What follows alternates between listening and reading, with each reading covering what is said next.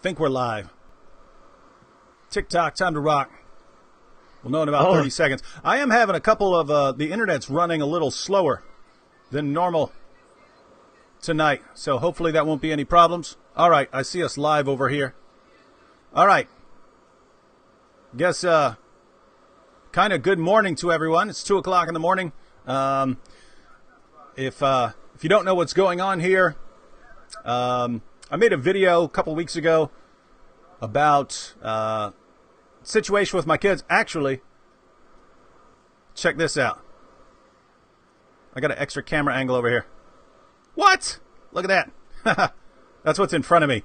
I just connected a camera right there. You see on the left there, Reed is sleeping. On the right, Paley is still awake. He's over there playing on an iPad. He must have taken a nap earlier in the day when I was asleep, because he is not tired at all now. So he is up with me in the middle of the night, and that means you're going to get some alarms while we're talking here, because just if he's moving around stuff, almost anything, any sort of movement, if he shifts one direction or coughs or anything like that, it'll set off this alarm with the pressure thing. So you'll be hearing a little bit from Paley, and he will eventually start playing some music or song or something on that iPad. You probably hear it in the background. All right, so I'm here with my friend Vocab. Now I'm up all night, Vocab, because I have to be. We have a nurse during the week at night, and we have a nurse during the week during the day. But on the weekends we have no nurse, so my wife Marie watches the kids during the day, and then I watch the kids at night. And so mentioned last week that since I was up all night, we would just go live, and Vocab and I went live and talked about basically anything that anyone wants to talk about over in the chat. We'll go ahead and just chat. And so the idea is, if you guys are up, then we're up, and we might as well talk about some stuff rather than, you know, whatever else we might be doing. All right, now Vocab and I, Vocab just saw Bumblebee, and he started telling me about it. He started telling me about it when we're getting on Skype and stuff. And I told him, just save it. Just save it for the live stream, because this doesn't even come out. This movie doesn't even come out for 2 weeks. I couldn't even find any reviews on it, which means that reviewers haven't even seen it yet, or if they have seen it, they're sworn to silence and secrecy. So, how did you come by this Bumblebee movie and cup? Well, the producers approached me and said, "Hey, we heard you have 10,000 subscribers on YouTube. Would you like some free early tickets?" Wait, who did this? No, I'm just totally BSing. That's not. Michael Bay. Yeah, Michael Bay. Yeah. John Cena was hanging out. Nah, but what happened is, Instagram reads your mind, and so I get these advertisements that pop up, and they're like, "See the Bumblebee movie early. All you got to do is," and I'm like, "What?" Like, they're doing this again, I guess now, like these early release things for like super fans, and you can get in. It doesn't seem to cost anymore, from what I can gather, and you could go as long as there's seats, and if you're in a big city, you can find them. So it was actually kind of simple, and it was awesome. We had to drive to a pretty far away theater to do it, 35 minutes, but my kids were shocked because they're like, "How's it? How it doesn't come out yet?" So it was fun though. It was a lot of fun. So it didn't have anything to do with my clout, but check it out. They nailed the 80s aspect of it. Really? Oh, yeah. The soundtrack. So I'm not going to give any spoilers away, by the way. But the soundtrack alone, they're throwing in, the Smiths, and they got the famous Breakfast Club ending. That's a prominent part of the movie. The Breakfast Club ending? What do you mean, when Bender walks out and holds his hand up? Yeah. That's a prominent part of the movie. Don't you forget about me. Don't. Oh, man. No, they killed it. They killed it with that. And it wasn't making fun of the 80s. They just incorporated it perfectly. It's set in 1987. And so there's cassette tapes and everything else. So that's a major thing. I think that's a sort of a fan service. And they did have some throwback elements to what's called G1. If you're a big nerd, you know the G1 means Generation 1 of Transformers. They didn't only stay there, even though it was in the 80s, but nonetheless, they gave much proper nods, especially the prologue and the epilogue to the movie. That's kind of the key places. So this is a movie, you cannot get there late. The beginning of the movie totally establishes its credibility as a legitimate G1 fan service Transformers movie, and is some of the coolest action you could imagine. My kids are still freaking out about one little sequence that was less than 5 seconds long. They just are talking about this one little part that's in the beginning of the movie where Soundwave, Soundwave character, Soundwave was my favorite Transformer of all time. You know why? On the original series, he was like completely loyal to Megatron. Well, like Starscream's always trying to betray him, but Soundwave, as you command, Megatron. He was always like that. I always thought that was cool. And plus, you know, the way it works. He just rolled in as his own separate army. Totally. I'm kind of like your Soundwave, and John McCrae. He's more like Starscream. He's more like your Starscream. Yeah. Exactly. And I'm Megatron. But nah, man. There is a fight between Starscream and Bumblebee. Oh, it's great. It is great. What is it? Is it just Bumblebee and a bunch of bad guys? No. So I'm telling you parts that I particularly like, but it's my complaint about the movie would be, and I'm not a big action movie guy in the sense that everything needs to be nonstop action. I'm not into that. Like, I need a story. I need good dialogue. I need the movie to be intelligent. Pure action is usually not able to express the intelligence that I do care about in a movie. However, I'm telling you about these certain parts because I love them, but the movie moves pretty slow at points. Now, that's a good contrast to the Bay movies, which were not comfortable to ever sit still and to have intelligent dialogue. So this is not Michael Bay? No, it's a different guy. Good. Travis Knight, I think. He gets it, though.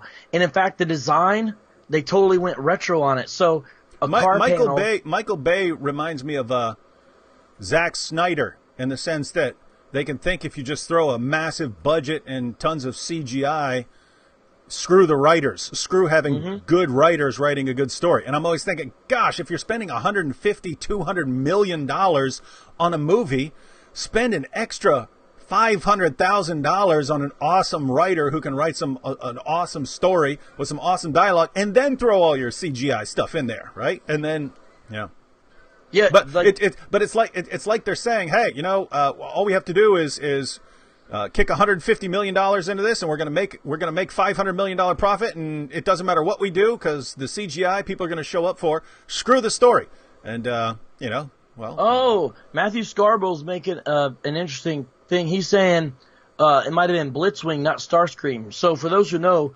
Blitzwing is also a Decepticon jet, but he transforms into a jet as well as a tank. Thundercracker's not in it.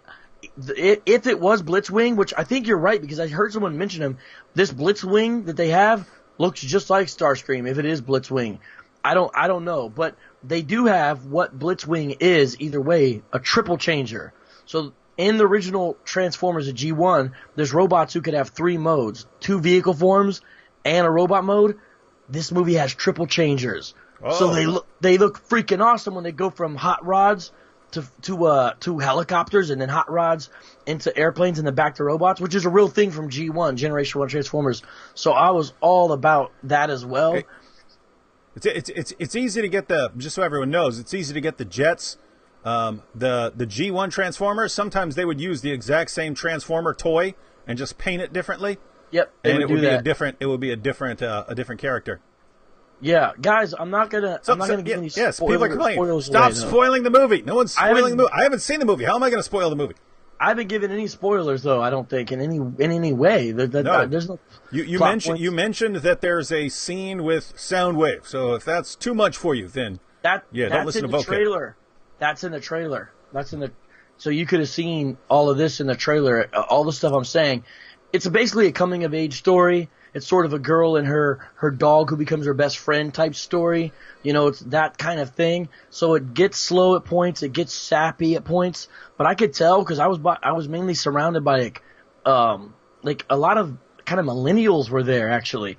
I could tell they were totally into it. So the movie doesn't disappoint the old school fans, but the millennials were like with it. I could tell 100% they were like feeling it because it hit their sensibility. So I think it's going to do really well. Is it perfect? I mentioned the dialogue. I'm just saying it's not as bad as Michael Bay's stuff. It's not like some perfect, flawless. Like, the movie really is not that deep. Like, I like to do the philosophical analysis on movies.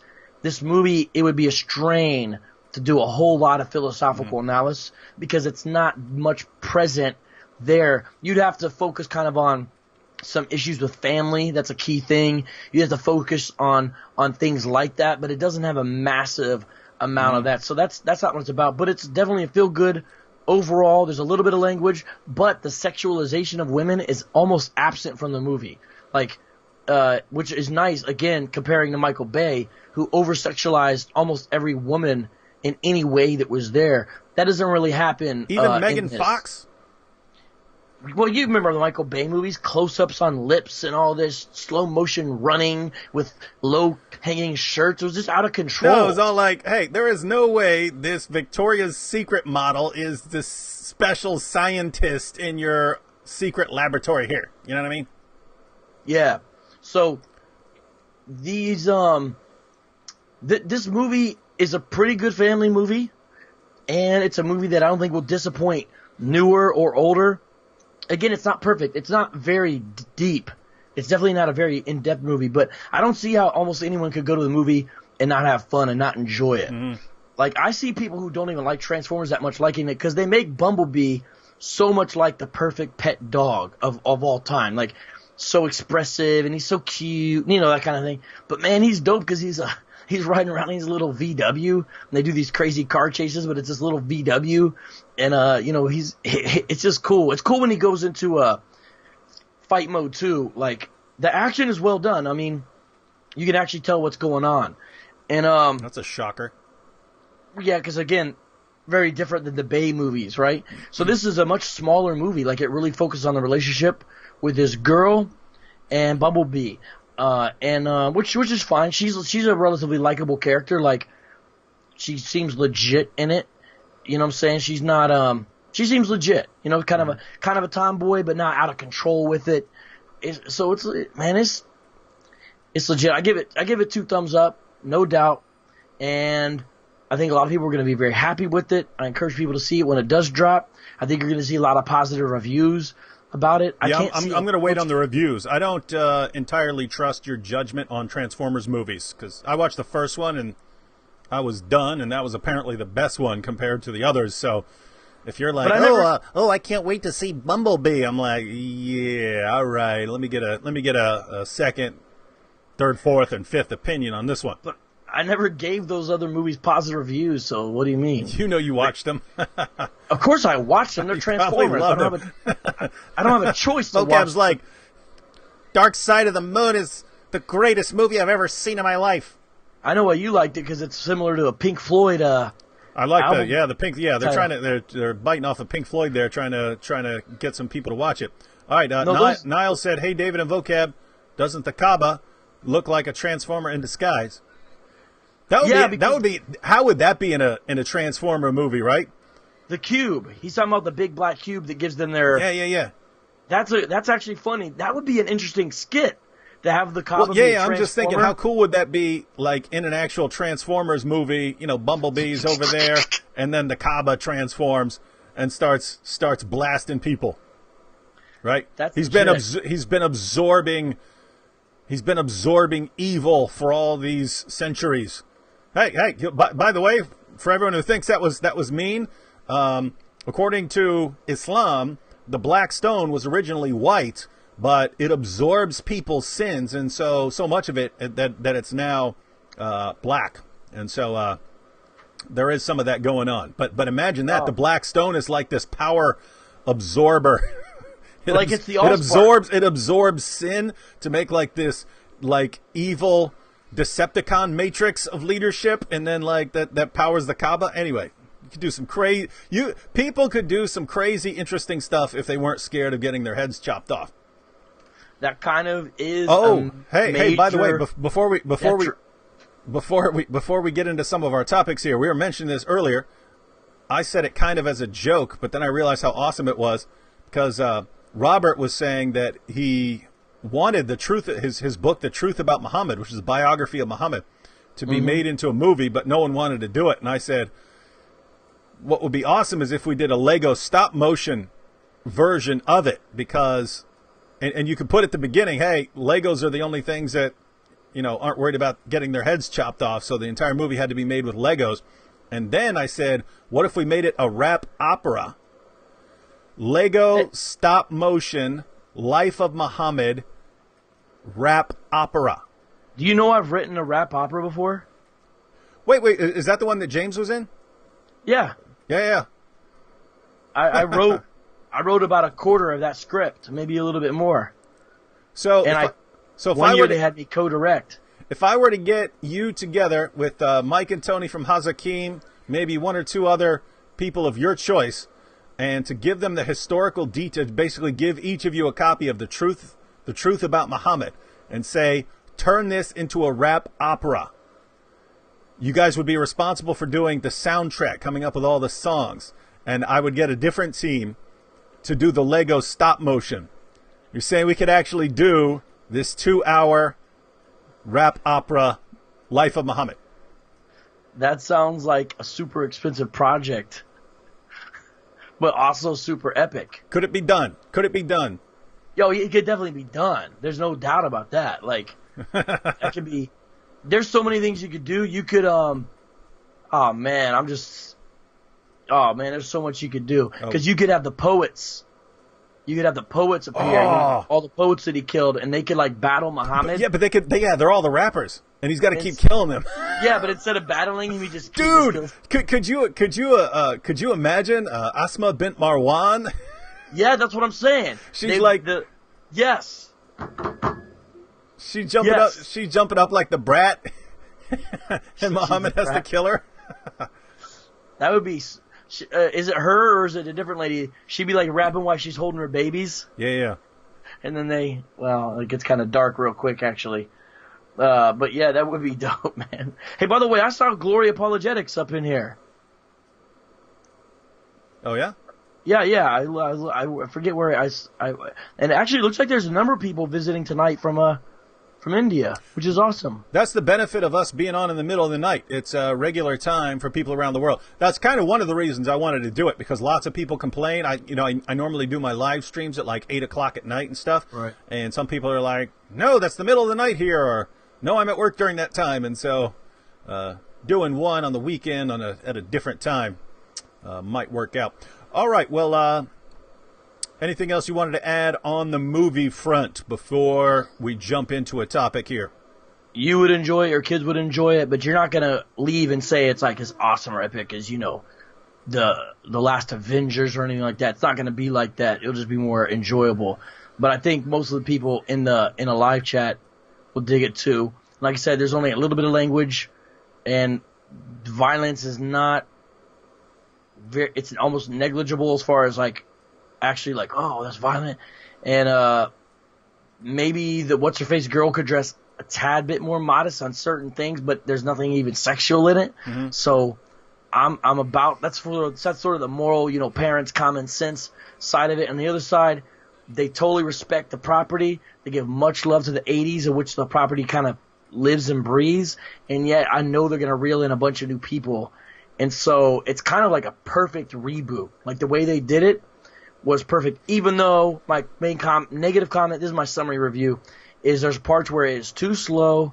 They kind of overdo some of their relationship between Bumblebee and the girl a little bit, where it kind of slows it. I'm like, okay, I get it. He's in pain and she doesn't want to watch. Okay, I get it. Neither of them have friends. Okay, I get it. They're both coming of age. Okay, I get it. Please move on. There's a couple times where I was like that, but nothing where I just had to turn away or cringe or said, oh my gosh, like I did time and time again with Bay movies. Mm-hmm. So that's a thumbs up. And I'll drink to that out of my Bumblebee glass. I see some of the people been telling us where they're from. Why doesn't everyone go ahead and share with us where you're from? We're about to jump into a topic. I did want to bring up one more point on the Transformers, because you mentioned sort of examining the movies philosophically, and that's something I've always done. And I remember when I was, I don't remember how old I was when the movie came out. Transformers, the movie. I don't mean the Michael Bay. 86. I mean, yeah, the cartoon. 86. Yeah. And, of course, like, half the Transformers in that movie die. Yeah. And, I mean, like, half of the G1 Transformers die. The Dinobots are still around. Bumblebee's still around. Prime comes back later, but basically, they just start killing them off left and right in this big war. And then, even Megatron gone, a bunch of those guys gone. I mean, he gets changed into Galvatron and stuff. But back then, I was examining it philosophically, and I was thinking, isn't it cool that they're trying to teach us kids about death? Because, you know, yeah, your heroes are eventually going to die, and you can't just keep going into all these big fights and acting like everything's going to be all right and everyone's going to come out. It's fine. It's cool that they're finally getting real with us and showing us that, you know, your heroes are going to die eventually, and we're all going to die, and they're introducing this concept of death to us. And I didn't figure out until like 6 or 7 years ago, I was thinking about it, I was like, they just did that to give us a bunch of new toys, right? They're like, yeah, here's the reason they did it, David. What? I have, by the way, this is the Transformers action figure Bible right here. The Ultimate Transformers Guide. Here's the reason they did it. This is the last page of the 1985 figures. This is the first page of the 1986 figures.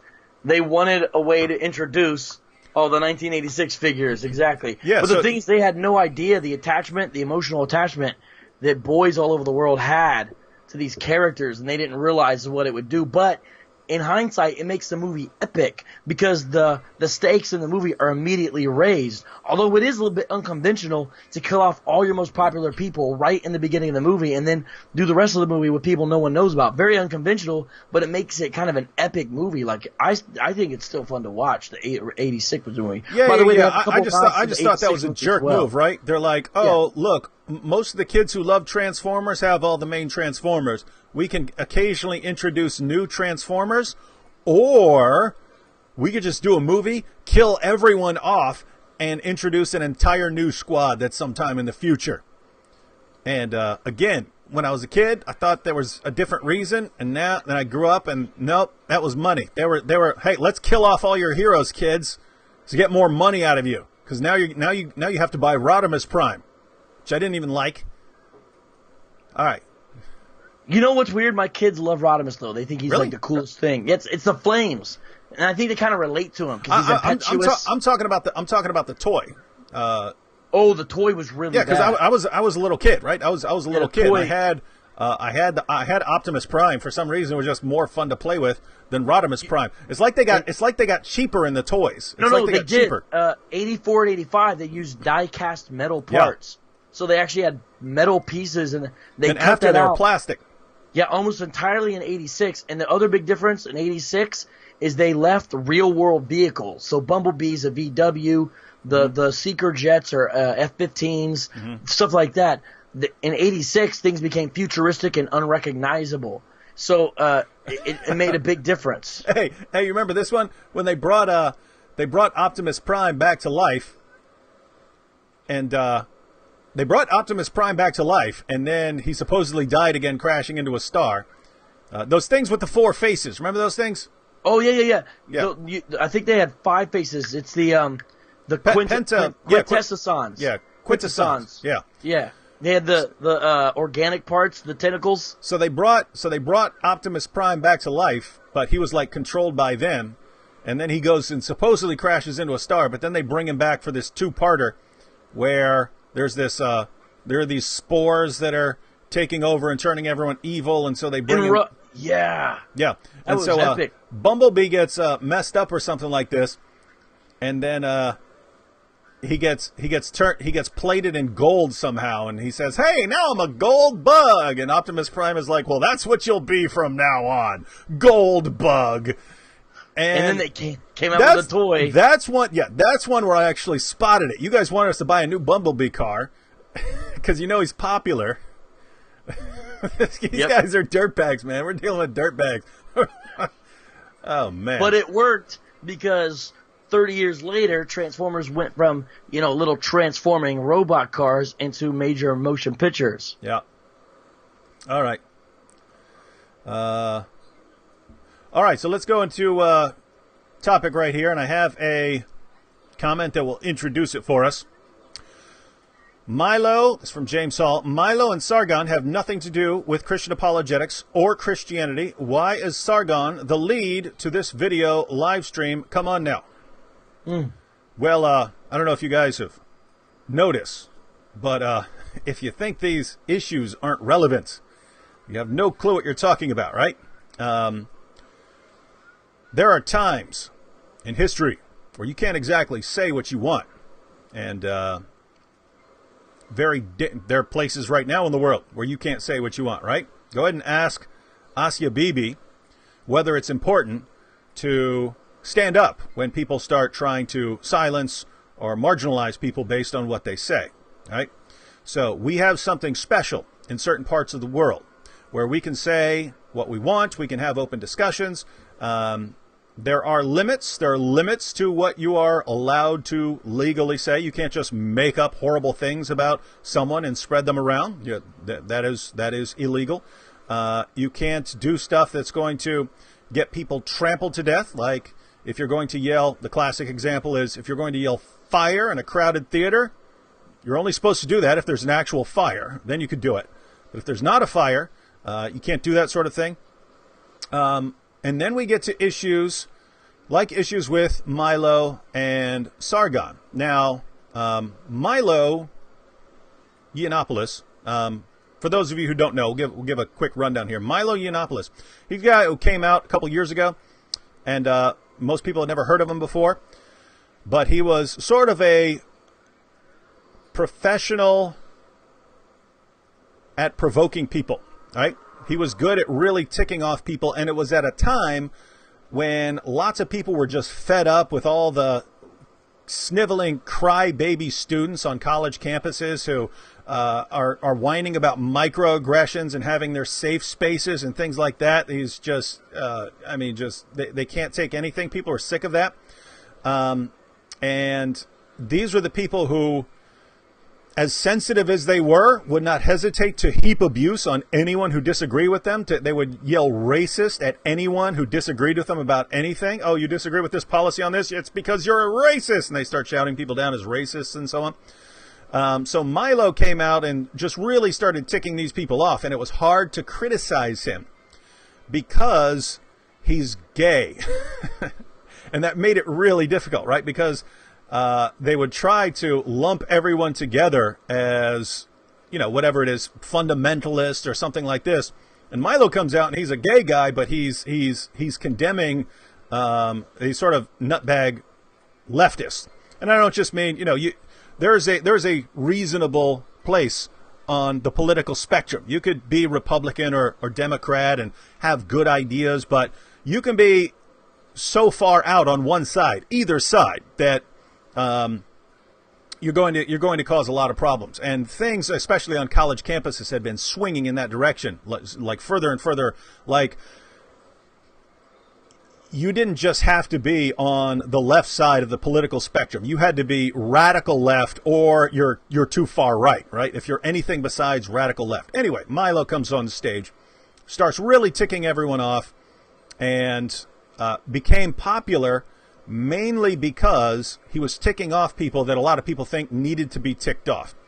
And that's something that you had a parallel situation with Donald Trump, right? There are people who like Donald Trump. There are people who like Donald Trump as a businessman. There are people who think he'd be a good leader. But there were people who voted for Donald Trump who just were voting for him because he was ticking off people that they really didn't like, right? People who had been heaping abuse on them for years, calling them bigots, and here's a guy who's ticking them off and enraging them. So people liked that. People liked that about him. So Milo was before that. But eventually he had all kinds of problems in that he really he loved to provoke people so much that eventually he was doing it in ways that alienated a lot of his fan base. So he lost a lot of his popularity, lost a lot of his speaking invitations, and was frankly, to be clear, who was saying some horrible things. He was, you can look him up. You can look up the kinds of things that he was saying that really alienated him from a lot of his fan base. So there's that situation, and he, just a few days ago, tried to start a Patreon account, Patreon campaign, for him to, continue doing what he's doing. Was shut down almost immediately. So that's Milo. And so the question for those of you here would be, if Milo is basically a professional provocateur, and that's what he does, should Patreon allow him to use their platform or not allow him to use their platform? And just keep in mind, this is different from straightforward freedom of speech issues, because Patreon is a company, right? Freedom of speech, normally when we're talking about freedom of speech, what we mean is, if we're talking about a place like the United States of America, freedom of speech is basically a right that's protecting you from the government. So the First Amendment is telling the government what it can and cannot do. And the government can't stop most forms of speech. Again, there are limitations. So this isn't saying you can't be on our platform or you can't use our platform is not the same thing as the government silencing someone. So he's not being silenced by the government. So the reason we're dealing with this is an important issue for everyone. Christian apologists, more so with people who speak and criticize Islam, because guess what? There are all kinds of people who say that we shouldn't be allowed to criticize Islam. Not on YouTube, not on Twitter, not on Facebook, not on the internet. There are people who make these claims, and they are sometimes successful. My channel is still up, but I have had videos removed by YouTube without explanation. And others have had channels entirely removed, things like that. People have been removed from Twitter. Tommy Robinson, regardless of what you think about Tommy's, anything he said in the past or something like this, he was removed from from Twitter for saying Islam promotes killing. So Twitter said, you just said Islam promotes killing. That is unacceptable on our platform. You have to be banned. And I immediately jumped in there like, what do you mean? What do you think Muhammad meant when he said, if anyone leaves his Islamic religion, kill him? That sounds like it's promoting killing there. That sounds like it's promoting killing. And the response of lots of people was, but, you could look at the Old Testament and it promotes, yeah, you shouldn't be banned for saying, hey, these Old Testament verses promote killing. You shouldn't be banned off something for that, right? You could point to chapter and verse. Why would you ban someone for that sort of thing? So getting people shut down from these platforms is very real to us. In fact, I feel on a regular basis like it's right around the corner. YouTube shuts us down, Twitter shuts us down, Facebook shuts us down, right? Especially especially with things like Islamicize Me and stuff, we kind of push it as far as we can, as far as we can go, right? And so if anyone's going to get blocked for basically peaceful content, because, just to be clear, if you were saying, hey, kill Muslims or something like that, they're going to ban you, and they should ban you for something like that. But we are in the realm of peaceful content. We're criticizing an ideology. We're criticizing a man who's been dead for 14 centuries. We're criticizing his claims, but we're not advocating for hurting anyone. We're against that. And we're doing it because our goal is ultimately to help people. So, but with that said, we push the envelope a lot. We go pretty hard in what we do. And so when we see platforms like Patreon banning Milo, I have to say, okay, what's this guy do? Basically, he provokes a lot of people. Well, we provoke a lot of people, right? Milo's not out killing anyone.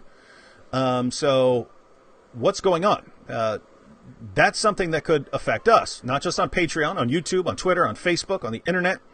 And there are people who say, hey, it doesn't matter. No, it does matter. It does matter. If all of a sudden we're not allowed to use the main platforms of communication in the world. Because, guys, especially if you're a Christian, Christians have never had opportunities like we have today to share information around the world. There are people watching, and you guys are already posting all the different places around the world where you're watching from. right?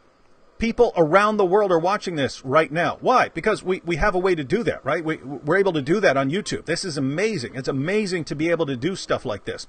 So when I see major companies, major platforms saying, no, you go a little too far, Milo, so you didn't even make it a day on the platform, that's a concern. Unless you show, hey, here's where you violated a clear policy of our website, of our platform, and since you violated this policy, you have to go.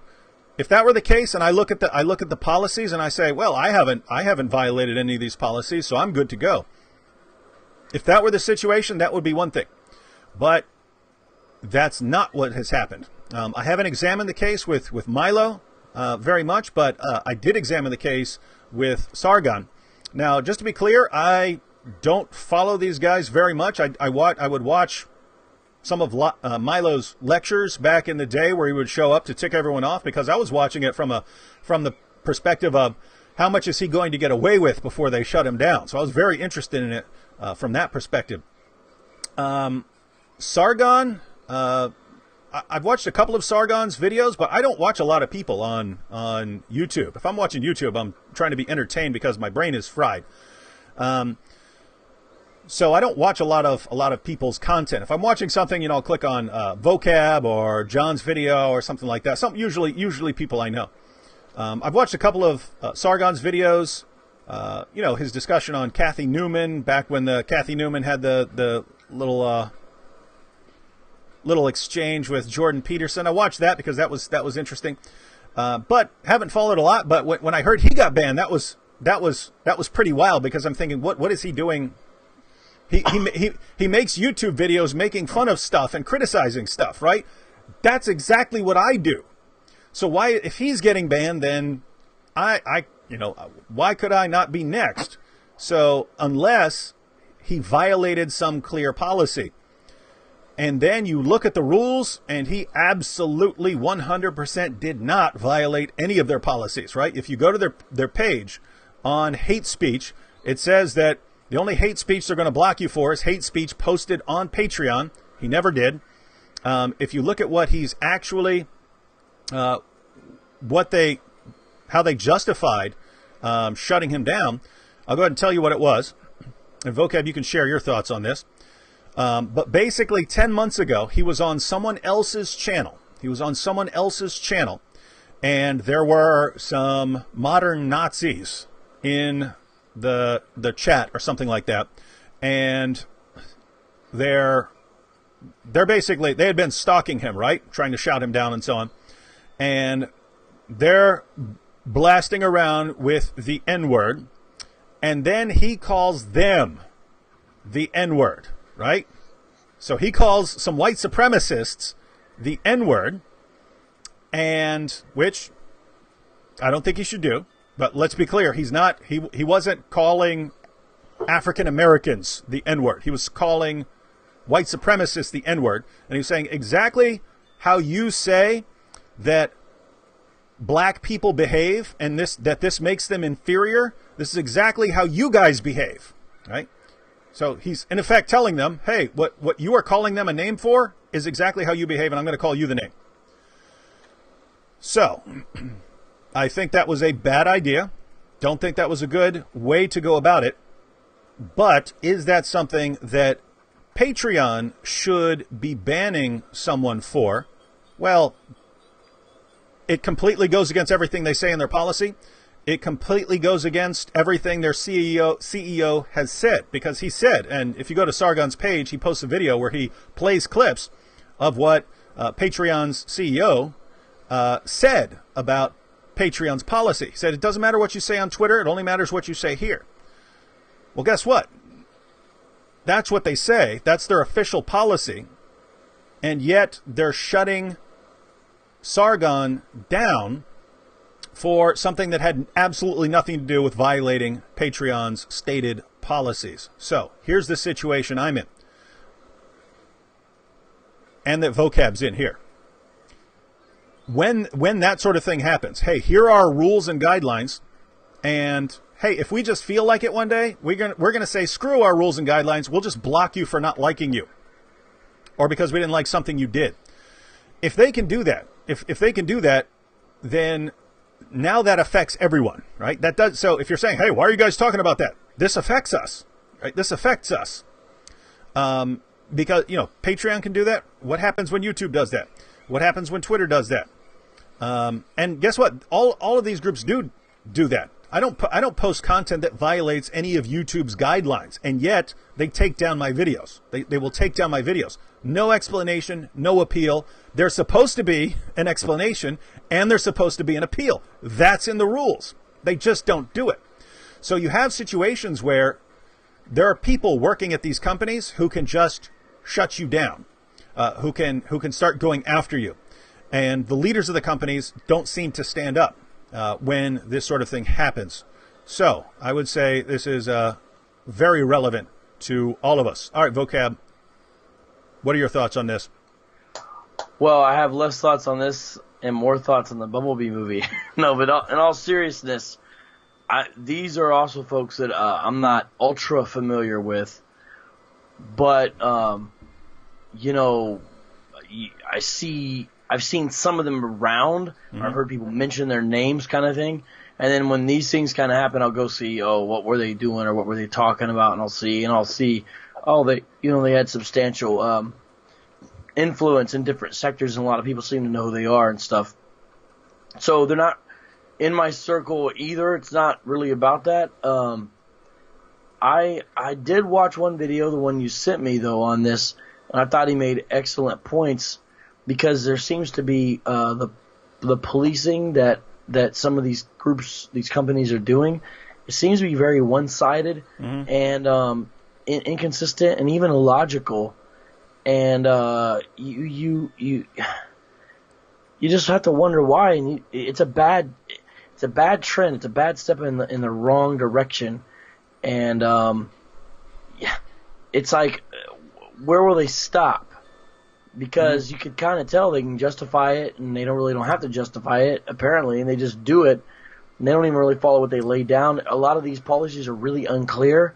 Like, these are something you could probably never get away with if you had like an actual contract. Mm-hmm. You know, this, like, the vague language, and the language they do have, or what they've said, if it was some kind of binding contract, they'd be, I think, held liable, where it'd be like, hey, you need to follow through with what you said. So it is troubling, since social media is so important. Mm-hmm. And yeah, I mean, really, we've been building our work around the availability of social media, right? I mean, that's mm-hmm. where Christian apologists historically go around speaking, right? Go around speaking. And then, you know, a little more recently, in the past few decades, they started getting to, doing television or making DVDs and things. And then more recently, in the past decade, basically, some have switched over to, using things like YouTube, focusing on things like YouTube. Most Christian apologists who do YouTube do it as secondary to going around and speaking and everything else they were doing. So we're some of the few who just said, no, we will go full time, right, on platforms like YouTube. And so once you find out, as you pointed out, that they can just shut down and don't really have to justify it, that's scary, because let's face it, if there's nothing in the Patreon policy, their stated policy on things like hate speech, if there's nothing in there that would prevent Sargon from doing anything he's done, or that would suggest that there's any problem with anything Sargon has done, if there's nothing in their policy, then that means he's being banned for something else. And what's he really being banned for? Well, he just brushes certain people the wrong way, and he's developed some angry critics who are going around trying to get him shut down. And so that's the problem. If platforms like Patreon are going to surrender to the mob, right? Or worse yet, if members of the mob are actually working at Patreon, well, guess what? They're working at YouTube as well. So those policies have to be enforced. not just on people who are violating them, but on people who are using them as excuses to shut people down who aren't even violating the policies. And so that's when you just have to bring awareness to this and point it out that it's happening and see what you can actually do about it. Go ahead, Vocam. Don't makers of like adult games, aren't they also on Patreon? Like, I don't know all the details, but I was reading in some of the comments. What sort of stuff are you looking at on Patreon, you pervert? No, in one of the comments, one of the videos you sent me. Yeah, my favorite game, this adult game, man. This funded by Patreon, man. No, I'm thinking you're watching the videos as far as the videos that have come out pointing out the hypocrisy of wait a minute, it's okay to fund this on Patreon and not that, right? Yeah, that's seems troubling. And then I guess Antifa's on there, Antifa. Oh, yeah. And I mean, they've done and said some pretty out there things from what I know about them, and it seems like they're able to be on there. So again, I don't defend these, what these guys did or say, but I thought Patreon was almost supposed to be bigger than that. I mean, it's like meta. They're not about, especially off platform, but that seems like that's what's going on. And that's troubling because if it's not consistent, if it's not logical, if it's not predictable, if you can't expect it, if you can't explain it, it shakes up the trust that's kind of built in there because anybody could wake up one day and all their stuff is just gone and there was no warning, there was no process, there's no way to appeal it. That's not good customer service, to say the least. Yeah. So it seems problematic. And one guy made a good point. I guess with some of these videos, they found these videos that are on other people's channels. So these weren't videos that had a high view count or channels with big subscribers. And then they're finding things in 3-hour videos with exact time codes. So it seems, I guess, clear they're being kind of sent stuff, but they're allowing the stuff they're getting sent to make them say, "We'll take action." Yep. So that's just that all seems troubling. Hey, a couple people in the super chat I want to give a shout out to. Unkindness of Ravens, great name. Yeah, I saw that. No, it's good because if they're talking about the Baltimore Ravens, the Baltimore Ravens fans are a bunch of jerks usually. So that's true. So that is a good name. What? And I never. This is a Pittsburgh Steelers fan, I bet. I never knew watching from. Yeah.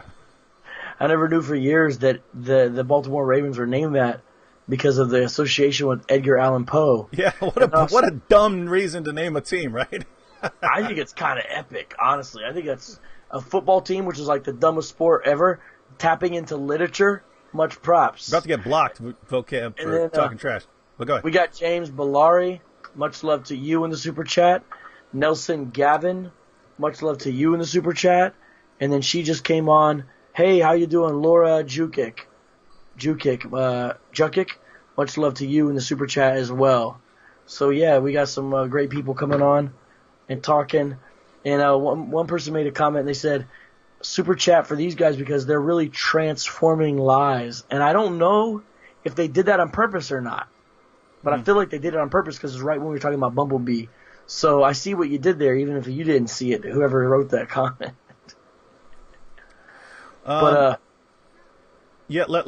Let's start looking at some of the comments here that are related to this topic, because I actually understand that this is difficult and new territory, right? Because again, as I mentioned, this is not the same idea as mere freedom of speech, right? Twitter is a company.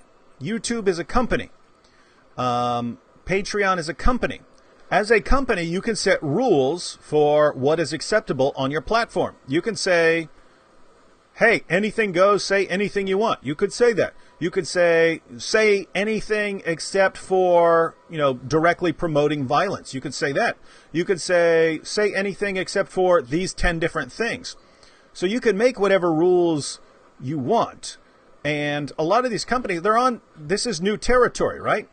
That we're in a situation where, in places like the United States, you can, if you're on the street, you can say whatever you want. You can say racist things. You can say horrible things, and the government will protect your right to say it. Not always. Sometimes they overstep the rules there, but generally, the United States has been great at protecting people's rights.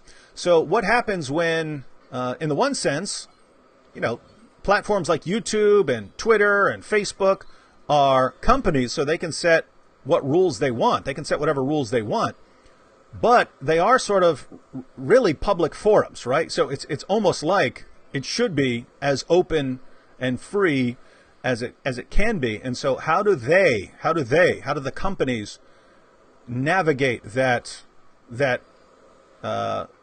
platform when this is a difficult issue? Because there are people going to be saying things that a lot of other people don't want to hear. So what do you do? So that is a difficult issue. But Nadali here says, David Wood, we don't need Patreon anymore. Better use cryptocurrency. And that's where I would actually object. You don't need Patreon in the sense of we'll survive without Patreon. If Patreon boots us tomorrow, we'll survive. We'll make it. But Patreon helps, right? YouTube helps. We'll survive without YouTube. We can survive without it. We could do something else.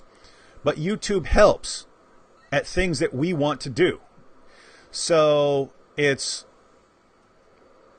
you want to see it continue, right? You want to see YouTube continue. You want to see Facebook continue as a good platform.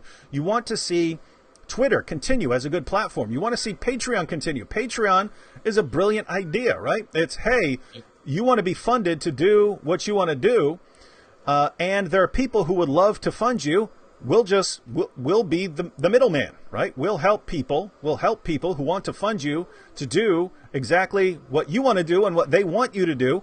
We will fund you. I mean, we will help them to fund you. And so that's a great idea. They're performing a wonderful service. So when that service becomes biased and is shutting people down for doing absolutely nothing that had anything to do with violating the rules, it's not a situation where I just want to say, well, I don't need Patreon anymore, right? I want to see Patreon get fixed. That's what I want to see. I want to see Patreon get better. I want to see Patreon stick to its own policies. That's what I'd like to see. Same thing with YouTube, right? I mean, YouTube has screwed me so many different times, but I've never gotten to the point where I can say, well, fine, I'm done with YouTube. I'll go somewhere else. Why? Because even though YouTube has screwed me multiple times, taking down videos for no reason, someone working at YouTube sabotaging stuff, even though that's happened multiple times, YouTube has allowed me to do a lot of what I want to do in life, right? So, in other words, they've got a ton of cool points for the things they've helped me with. And so when they screw up and do something that's messed up, I don't say, oh, I'm done with you. It's, hey, I really hope you work on that. I'm going to try and draw your attention to that, and I hope you fix that. It's the same with Patreon. So, Vocab, have you lost patrons during times when they're banning people? Yeah, but I don't always know the reasons. I think I had one person I remember who said they're getting off. It was maybe two. They were getting off those platforms for that. Mm-hmm. And I respect their decision. Yeah. Because I understand people want to, I think, be proactive. They're trying to not wait too long to in some way be proactive and say, hey, look, well, I did this. These are tough calls to make. And one thing I hope people understand is when we mention some of these other groups, our hope is not that Patreon then goes and polices more people and goes after these groups that seem to be kind of on the other side of things. That's not the hope or the idea is, let's get them too. The idea is, no, fix it like you were saying. Fix it. And there will, you wonder if it'll be like other things. Whenever one area is closed, it offers up an avenue for legitimate competition after a certain amount of time. Mm-hmm. It may not always be immediately, but some legitimate competition happens. And I'm no fan of Fox News. I don't watch it, but that seems to be a good example. I don't listen to right-wing political talk on the radio. I'm not dissing people, those who do, or anything like that. But I'm just saying that kind of arose partially because of alternative. Similar things now with social media. People started taking to other avenues. Well, now some of that's getting blocked. Hey, a couple of super chatters want to give a shout out to real quick. Ham Sunshine, Fourscore, Yeshua's Chosen, and Arlon3. Good to see you again. If any of them are, it's tough for me scrolling. So if you see any that have questions or want to make points, go ahead and read them off whenever you see them. Like Nelson Gavin said, God is Trinity. That's true. Amen. Yeah. So guys, the situation is,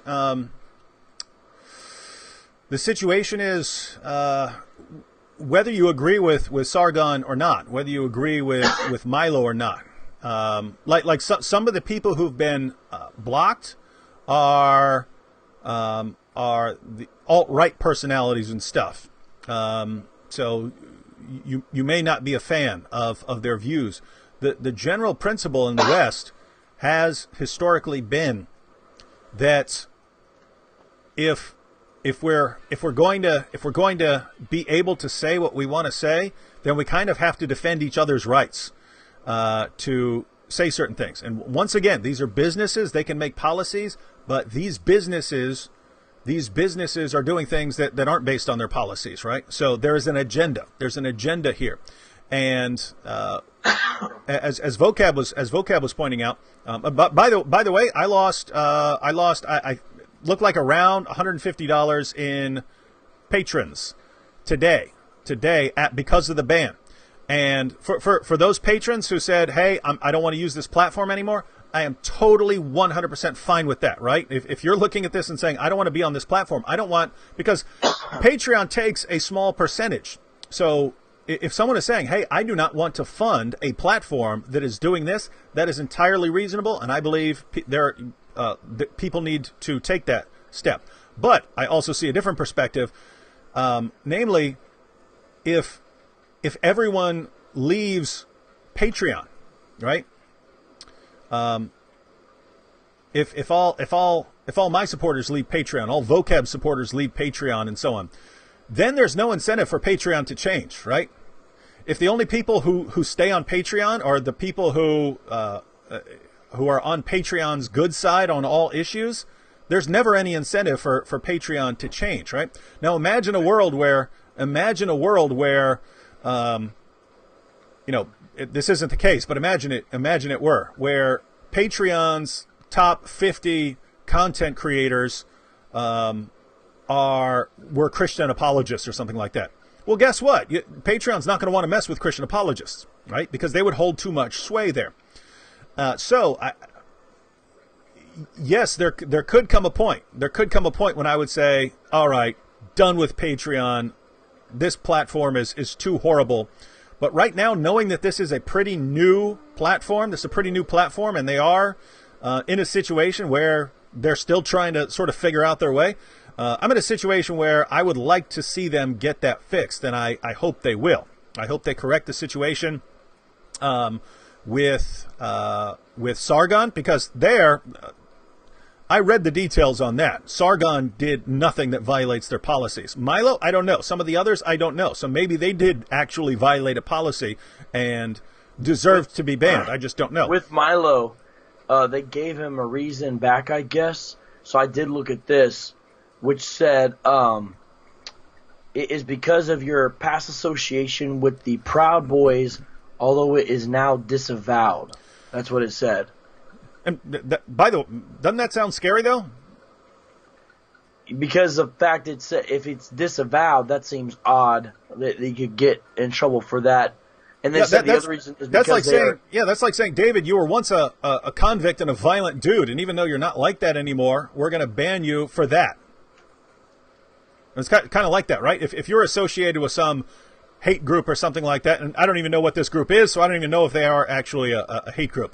Proud Boy is some kind of alt-right group that is tries to be like hipsters. Yeah.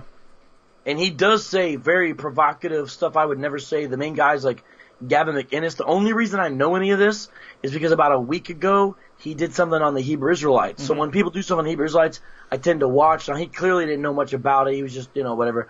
But that's the only reason I know about him, because recently he did something on the Hebrew Israelites. So I guess that's his thing, is he comes on there and promotes, like, masculinity. But I guess they do all kinds of other stuff, too. So yeah, well, so what, on the one hand, I'm nervous. That's sort of shaky ground, because the people who identify hate groups, I almost never trust them, right? Because I know people who get identified as hate groups that should never be identified as hate groups, right? Like Robert Spencer should never, Jihad Watch should never be identified as a hate group. A guy who spends his entire life criticizing terrorism and female genital mutilation and the killing of apostates and blasphemy laws and things like that. How could you possibly identify that person as a hate group? But they do. So when I hear, oh, this person has, or this group has been identified as a hate group, and it's very often by the Southern Poverty Law Center, I think, well, that tells me absolutely nothing about whether this person is actually a hate group. But with that said, it sounds like what they were saying is, because you were associated at one point with this group, and then you later disavowed the group, we're still banning you anyway. And that's just, man, that's some terrifying stuff, right? Because that doesn't sound like anything that you should actually be banned for. Yeah, so really, really, really creepy stuff. And there are certain platforms and companies, and if they make the wrong decisions and go the wrong route, it would not hurt my feelings at all to see them go under. And when they do, I hope that other companies take note, right? Like if Patreon doesn't change its course, right? If they stick on this course of, hey, if people complain a lot about some YouTube commentator, then we'll go ahead and kick the person off and give some sort of justification that has nothing to do with our policies, and we'll just kick that person off because a lot of people don't like them. If Patreon is going to go that route and they're not going to fix their platform, then I hope they fail. I hope they fail as a company, and I hope the next Patreon-like company that comes along takes notice of that and says, let's not make that mistake. Let's actually make some good policies and then adhere to our good policies, right? It's just like with Facebook and Twitter and YouTube. All of these companies have made mistakes. But if they keep going that route, then it would not break my heart to see Twitter or Facebook just start losing business left and right. And when that happens, I hope that it serves as an example to companies like YouTube. Say, wait a minute, look what these guys did. They started shutting people down. People eventually got fed up with it and then left forever. Let's not make that same mistake. So we believe in redemption here, right? So you can screw up, and we say that, vocab, how much have you screwed up in life? I don't even want to talk about it. Oh, I'm just saying. Just saying. No, I'm just saying a lot. Just pointing out, right? Vocab has screwed up a lot. I have screwed up a lot. And so we are not the sort of people who say, oh, you've screwed up. It's too late. We're done with you. It's more like, hey, you screwed up and you screwed up again and then you screwed up 10 more times. Could you please learn from screwing up so much and then fix it? That's what we want to see. And so that's what we want to see with these companies, because these companies can do a lot of good in the world, right? YouTube, Twitter, Patreon, these companies can do amazing things in the world. And so you don't just want to, you screwed up a couple of times, so we hope you die as a company. You don't want to see that. You hope they get fixed. With that said, if they don't get fixed, if we keep seeing the same thing month after month, yeah, there does come a point. There does come a point when you just say, all right, we're done here. You got Ham Sunshine. Oh wait, I mentioned that one. My bad. T Renee and Logical Goldfish also in the super chat. And the one, T Renee said, I discovered your channel because Sargon recommended it on the Rubin Report. So apparently Sargon recommended you. I did. I do remember that, and I had no clue who Sargon was at that point. I just saw a bunch of people popping up, like I get about 250 to 500 subscribers, somewhere in there. If I'm not making videos for, a week or two, then it'll be around 250 subscribers, from 250 to 300. If I'm making videos regularly, then that, it could be 500 or so per day. So when all of a sudden I see 2,000 subscribers in a day, then I wonder what happened. And then I went to the comment section, and lots of people were saying, Sargon sent me here. And I was like, oh, who is Sargon? Because he sounds pretty cool. So yeah, that was my first introduction to Sargon. Apparently, Patreon also banned a guy named James Alsup. I don't know who he is. I guess he's a YouTube personality. I think he's an alt-right type of dude. I'm not sure. Yeah, I think he was making, I read somewhere, $12,000 a month on Patreon. That's serious. I'm gonna look that up again, but I believe that was it. Yeah, matter of fact, Fourscore right here says. Yep, 12,000 per month. Fourscore says here they took down. Sargon. My bad. Sorry. I just want to correct myself. I'll let you go. Sargon was the one making 12,000 per month. Oh yeah, not James also. Okay, yeah. I just stood up. That sounds right. Hey, why am I hearing an echo now? Did you do something different? Okay, it went away. No, I don't have anything turned up. All right, Fourscore here said they took down Robert Spencer too. Very sad. Now again, that's a situation where if you talk about this Alsup guy, I don't know what he did, so I don't know if he actually violated policies. But with Sargon, I do know what happened, and with Robert, I also know what happened.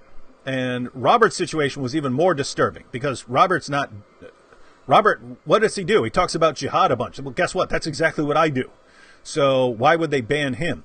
But that was a bad situation, because I was the one who told Robert, hey, you need to get on Patreon. And he's saying, oh, but they'll just shut me down. I was like, no, Patreon's different, man. Patreon's cool. And that was back when the only person I'd seen banned by Patreon was Lauren Southern. And I actually thought that Patreon, they took it very seriously and posted a response to people who were concerned that they were going to start blocking people because of their ideas. I thought Patreon actually offered a very good explanation for why they banned Lauren Southern. And what happened there was apparently she went to Europe, and she was part of a group that was blocking boats of people who were trying to get into Europe, right? So boats are crossing, I guess it was I'm assuming it was the Mediterranean, crossing the Mediterranean, trying to get into Europe. And she was with part of a group that was on boats, and they were blocking these people. Now, you can say, hey, these people, they're entering Europe illegally or something like that. But looking at it from Patreon's perspective, if someone's trying to get to shore and someone's out in the water and they're trying to get to shore and you're blocking their boat, I mean, there is a legitimate concern that you might end up causing some people's death here, right? If you block their boat and they don't make it and people die, or their boat capsizes and people can't swim and people die, I can see saying, hey, I'm not stopping you from doing that, but you're not going to be funded by my site, right? I'm not going to have you, doing something with money provided by me that gets someone killed. So I thought they had a good explanation for that situation. But that's when the company came out and said, yeah, but so we're not blocking anyone for their ideas or their speech or anything like that. It's only that where people have a genuine risk of dying here. So they said that's what they're doing. But then Robert Spencer comes along. Robert Spencer's not blocking any boats. Robert Spencer's not doing any of that. What's he doing? He's criticizing jihad, criticizing female genital mutilation, criticizing the killing of apostates, criticizing Sharia blasphemy laws. That's what he's doing. Again, it's everything I do. And they offered no explanation beyond, well, Visa told us we had to block him. We had to ban him. And so that was just a horrifying situation. They offered no genuine explanation for why they did it. And so once again, if they can do it to Robert, they can do it to me. They can do it to vocab. They can do it to anyone who has some people contact one of the companies involved and say, hey, shut this person down. And again, we'll survive if that sort of thing happens. But it's just rough. And if that becomes acceptable, I mean, keep in mind what kind of companies these are, right? Patreon is a company that says, oh, we're the middleman here. You want to give this person money. You send it to us. We send it to him. We take a little cut for helping, right? So that's what Patreon does. PayPal does something similar. If we say, well, you know, it's okay. It's okay for them to just say, Robert Spencer is banned from using our service. Where do you draw the line? Where do you draw the line? So should all credit card companies also do the exact same thing, right? Because they're doing something similar, right? They're helping out. They're helping out a financial situation. Should banks do the same thing, right? You go to Bank of America. Hey, I want to file an account. No, because Visa says you're a hate group or something like that. So you can't have an account at our bank. And suppose all banks say that. What are you saying should be done to people for the views that they hold? It's just very disturbing. And this is why we have to talk about it. We have to figure out, you know, what's going on, because again, if you do that with Robert Spencer, I do a lot of the same things that Robert Spencer does. And wherever you can point a finger at Robert and say, "Ha, you did this or you did that," I'm doing the same thing on YouTube. So that's why it's scary. Oh man, sometimes this is depressing to talk about. Yeah. Because yeah, it does. I don't think it's a generational thing, but I do notice sometimes it seems like some younger folks, a lot of times on the left, it seems like, I'm not trying to be overly political here, do have different expectations about really what free speech means and what it entails. Now, I'm not saying the stuff with some of these private companies equals, you know, the First Amendment or anything like that, but like when you hear some of these interviews or talk to some folks, it does seem like there is almost like this, well, hey, we don't agree with you, you're doing this, so, you know, you shouldn't be allowed to voice your opinion or talk. But that is a dangerous thing, to just silence unpopular views or minority opinions, because, you know, they can be right sometimes, first of all, and there's 1,000 reasons why, but who gets to determine these kinds of things? You just wonder where it all heads. And it is, I mean, how many bastions of some form of legitimate free speech are left in the world, as if there really ever was that many to begin with? Well, there's really not. And you got the United States and some other places here and there, and now the internet's like this global marketplace, this global forum. Mm-hmm. And so it becomes important as well, because there's people there who can never hear opposing ideas to their government or to whatever religious situation they're surrounded with, for example. Are we going to cut those opposing views off from them? I mean, classic tolerance. Tolerance isn't, I'll let you talk as long as I agree with you. Classic tolerance is kind of, the idea of it is designed to allow people to speak even if you don't agree with him. It doesn't mean you have to listen to him or support him or anything like that. But, you know, a robust understanding of free speech and what that means, it's a good thing, not a bad thing. Because really, it's the freedom of ideas in a way. Because no one can really truly prosecute thought crime, you know, like a machine hooked up to you knows what you're... But when you speak, it's supposed to be what you think. And so it's, if you eliminate the ability to express whatever these views are, then you're eliminating the ability to hear any opposing thoughts to whatever's going on at the time. It's just it's a tough situation. That's why it's good to talk about these things. But you also hope some change comes. You hope that things are fixed and don't get worse. Mm-hmm. Man, oh man, oh man, oh man. Yeah, there have been a lot of places down through history where you get killed for saying the wrong thing. And there are places in the world today where you get killed for saying the wrong thing.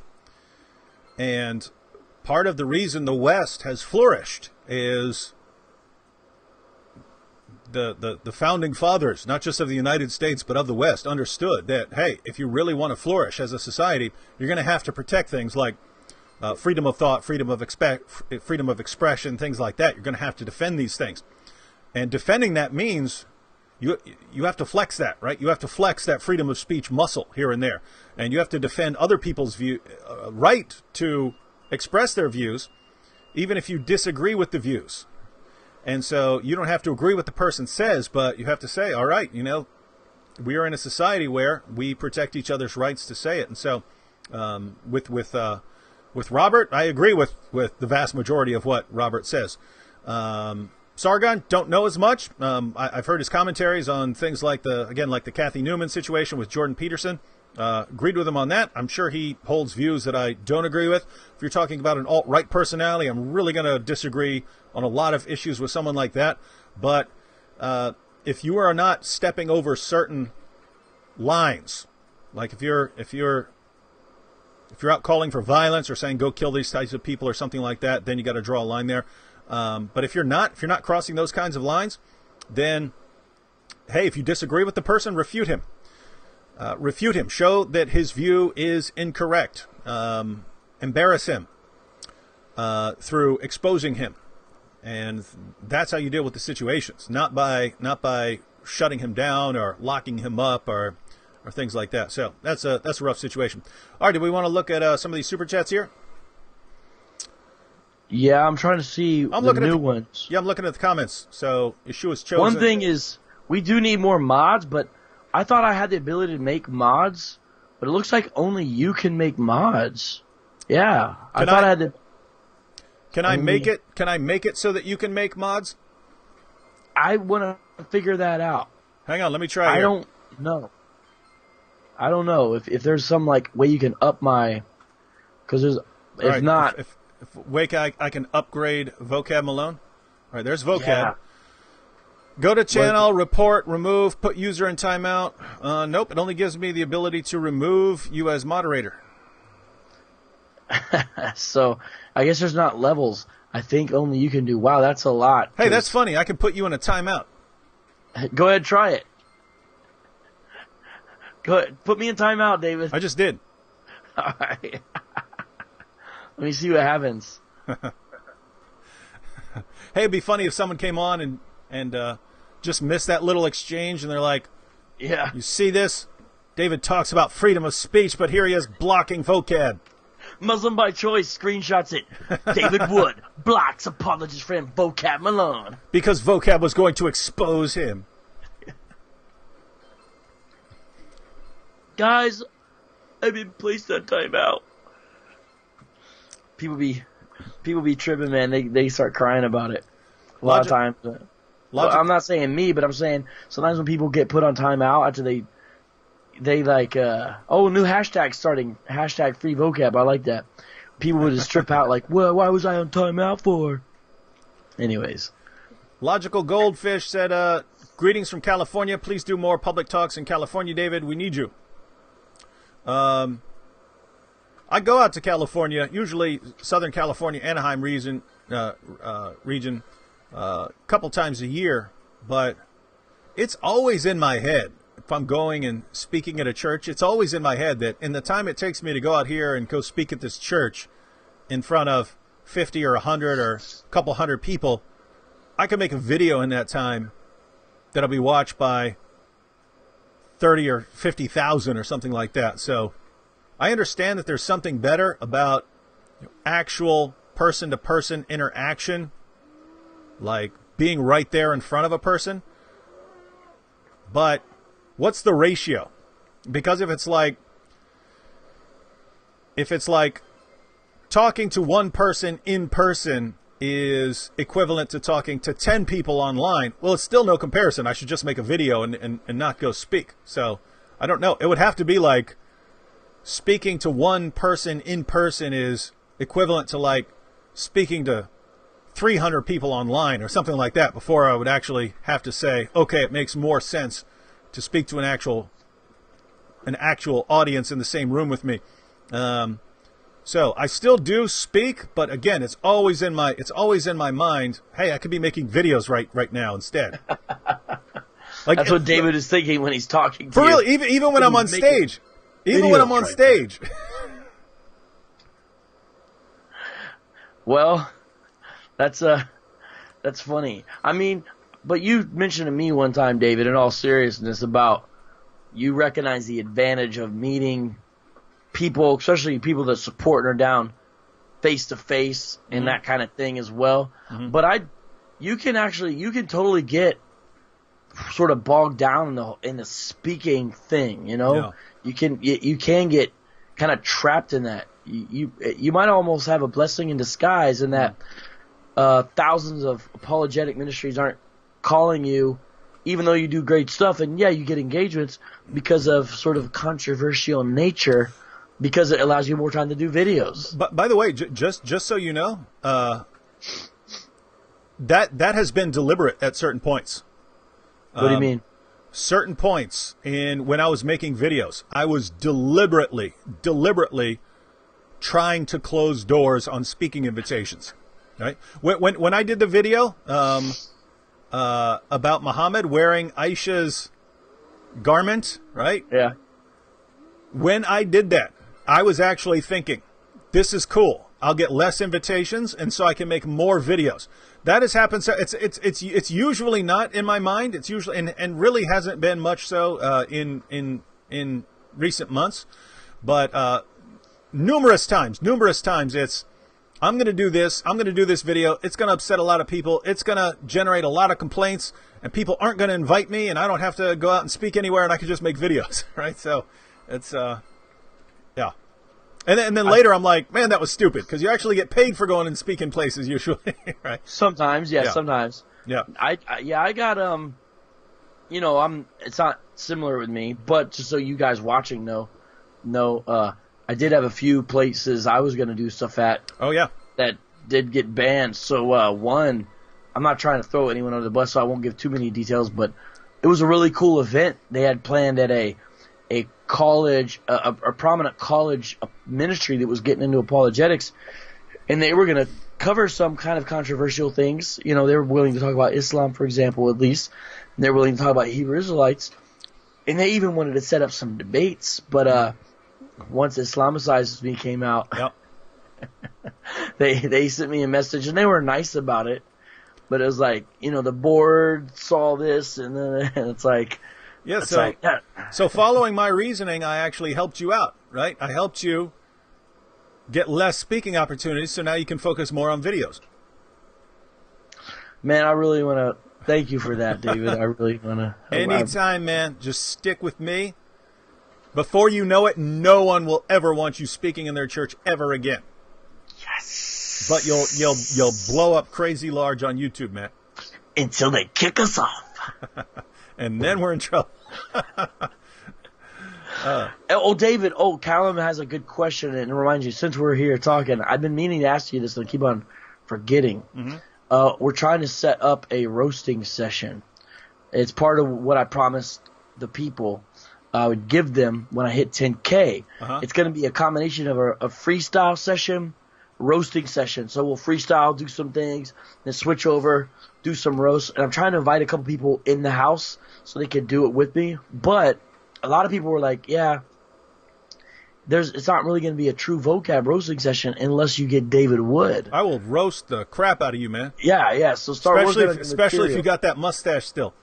I think I need to keep it for that purpose. Yeah. By the way, next time we go live, I'm going to bring a mustache comb. Be like this the whole time. But for real, man, that would be awesome. Now, as you guys can hear, I'm not freestyling. We're doing a roasting session until my voice is cleared up. I appreciate you guys all giving me different advice and stuff. But maybe by next week, if we could do it, is our 10,000 celebration party. And if we run out of roast material, I'll put some old pictures of me on the screen, and we can roast old pictures of me too. Oh, yeah. I've seen some. Yes. Oh, hey, I'll just go to one of the Hebrew Israelite pages. They got all the best pictures of you from back in the day. Oh, yeah, they do, actually. They love old pictures of me where I look stupid. Yeah. Yeah, it's awesome. Isn't it funny that that's the level of their criticism? Look at this picture of this dude 20 years ago. Yeah, they're funny. Yeah. They also, you guys probably don't know, but I used to do graffiti art, and I did have some legal trouble because of it. So if you search hard enough, you can find a record that I have some small, nothing quite like our friend here that I'm speaking with. Yeah, you can't mess with me on that. but this tiny little thing, and they'll bring it up, and it's from time to time. So I made a video on it one time called "Is Vocab a Criminal?" or something like that. I don't remember. Bad boy. Oh, here's you get bad boy cred. Yeah, here's a super chat from Oni Joe Oiden. God bless. If you consider visiting Australia, please put Canberra on your tour list. Remember, we don't get speaking engagements though. Well, David just said. You know what? You know what's weird? I get asked all the time to go to Australia. I just never actually schedule a trip. But I've gotten probably 150 requests to speak in Australia in like the last year or two. Like all the time. David, come to Australia. David, come to Australia.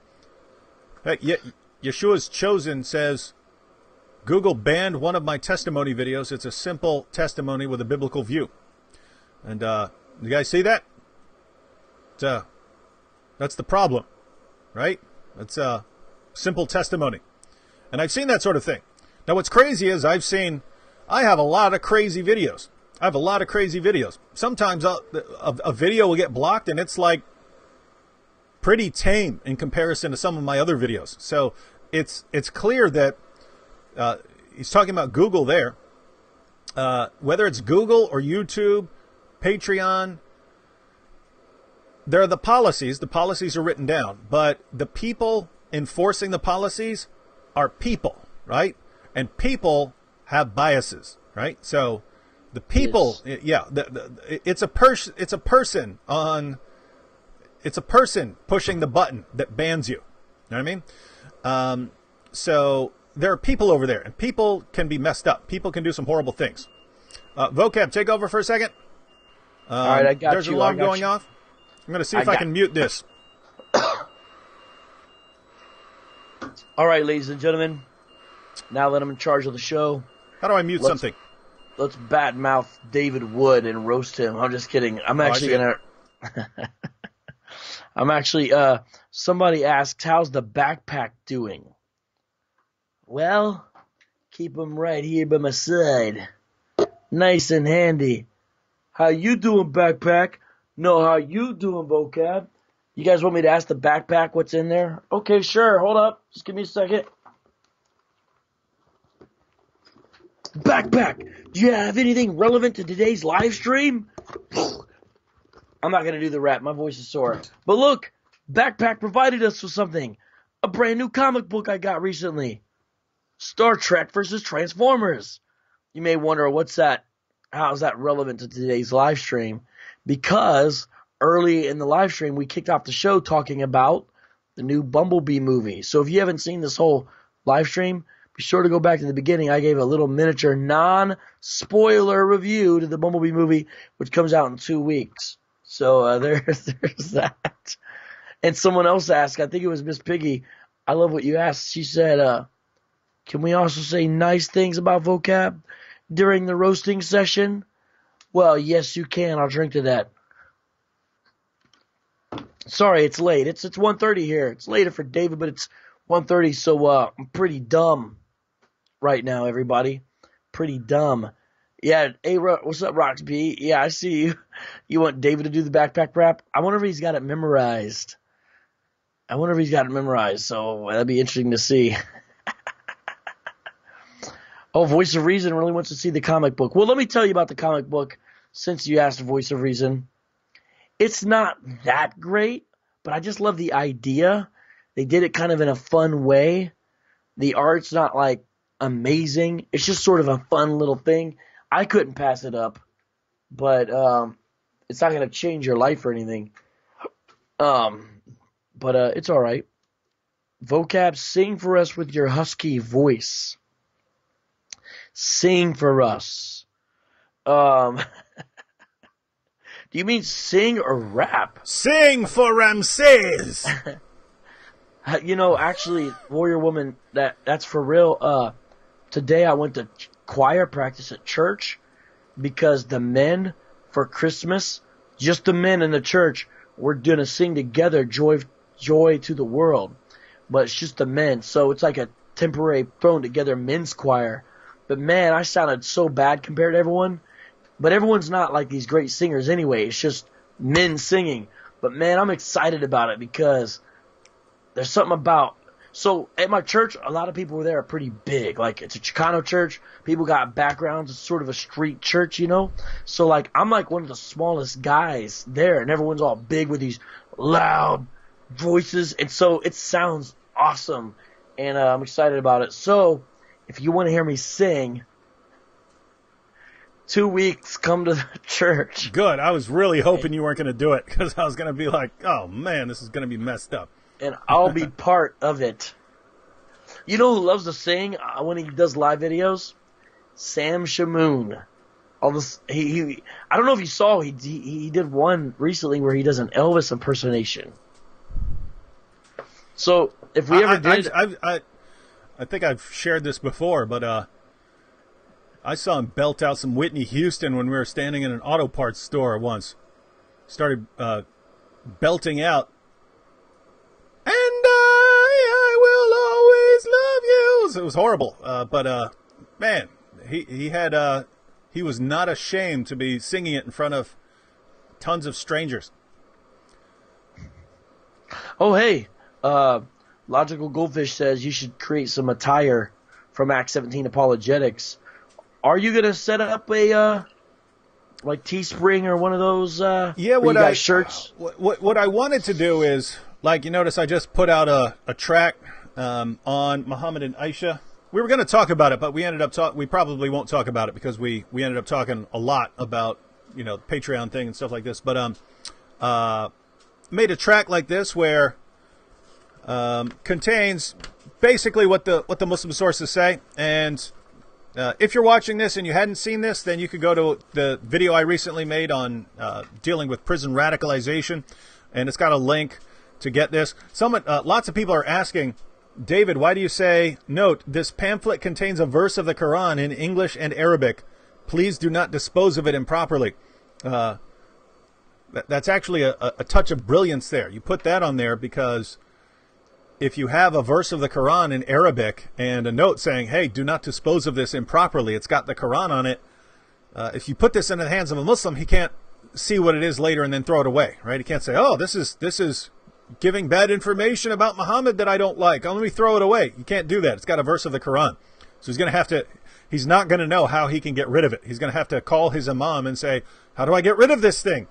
So it makes it a little more difficult to throw it away. So that's why we put that on there. But anyway, the idea was, one of the things that I want to focus on, especially in 2019, is getting more information into the hands of people. And here I'm talking literally, right? Because, you know, I can make a video, and if people want to learn the information in the video, they can jot down references and stuff like that. Lots of people take screenshots when I put a Muslim source up on the screen. If I put a passage from Sahih Muslim or Sahih al-Bukhari up on the screen, they'll actually take screenshots and go around sharing them that way. You know, that's a lot of work. That's a lot of work. And so you want to, I want to put the arguments, especially the important arguments, kind of in people's hands, right? And so I've got around, I think, about 8 of these so far, different tracks on different topics that I'll be making available. And that's mainly so that if it's an issue you're interested in, like I got one on jihad. Some people are mainly interested in Islam to respond to jihad. Well, it's got all the main passages from the Quran and the Hadith in a form like this that you can have in your pocket so that you don't have to remember all the passages and you don't have to be carrying around massive multi-volume collections of Muslim sources in order to show people what the sources say. If you're talking to someone and they want to know what the Quran says, want to know what these passages say, you just pull it right out of your pocket, right? So you can print them out, and if you want to share them with people, you print them out and you can give them out. So things like the preservation of the Quran, got one on the preservation of the Quran, got one on a variety of issues. This is a little side note, but this is a funny story. I got one called, Where Did Jesus Say, I Am God, Worship Me? Right? And I made a video along the same lines of the same topic. But looks just like this, except where it says Muhammad and Aisha here, it says, Where did Jesus say, I am God, worship me? Starts the same. It's got a verse of the Quran up here and stuff like that. And then goes through, but it goes through, and it shows that Jesus made claims about himself, which, according to the Quran, only Allah can say about himself. And according to the Old Testament, only Yahweh can say about himself. Right? So, if Jesus is saying things that, according to the Old Testament, only Yahweh can say, and according to the Quran, only Allah can say, then he's clearly claiming to be God by the standards of both the Old Testament and the Quran. So I printed out a ton of those, and those I actually had professionally printed. I didn't just print them out on my computer. But my friend Paul and I went down to the Islam Day parade in Manhattan. So there's a big parade, a Muslim parade, and my friend Paul is Egyptian. And so Muslims will take them more from him because they think he's a Muslim. And so they were taking these tracts from him. They look suspicious at me and go, no, I don't want it, right? But Paul's over there handing them out. And Paul was over there handing some of these out. And this Muslim in full Islamic gear with a beard took one of them and then walked away. And then he came back and said, yes, this is the question I want people to have to deal with. Could you give me more? And Paul hands him a stack of these, and then the guy starts going around and handing them out.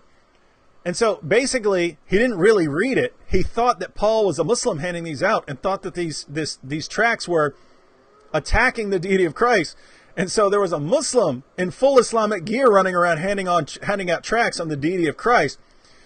And so all the Muslims were taking them from him. So all the Muslims were walking home with these tracts on the deity of Christ. So I thought that was really awesome. But anyway, the point there is, how do we get information into a form that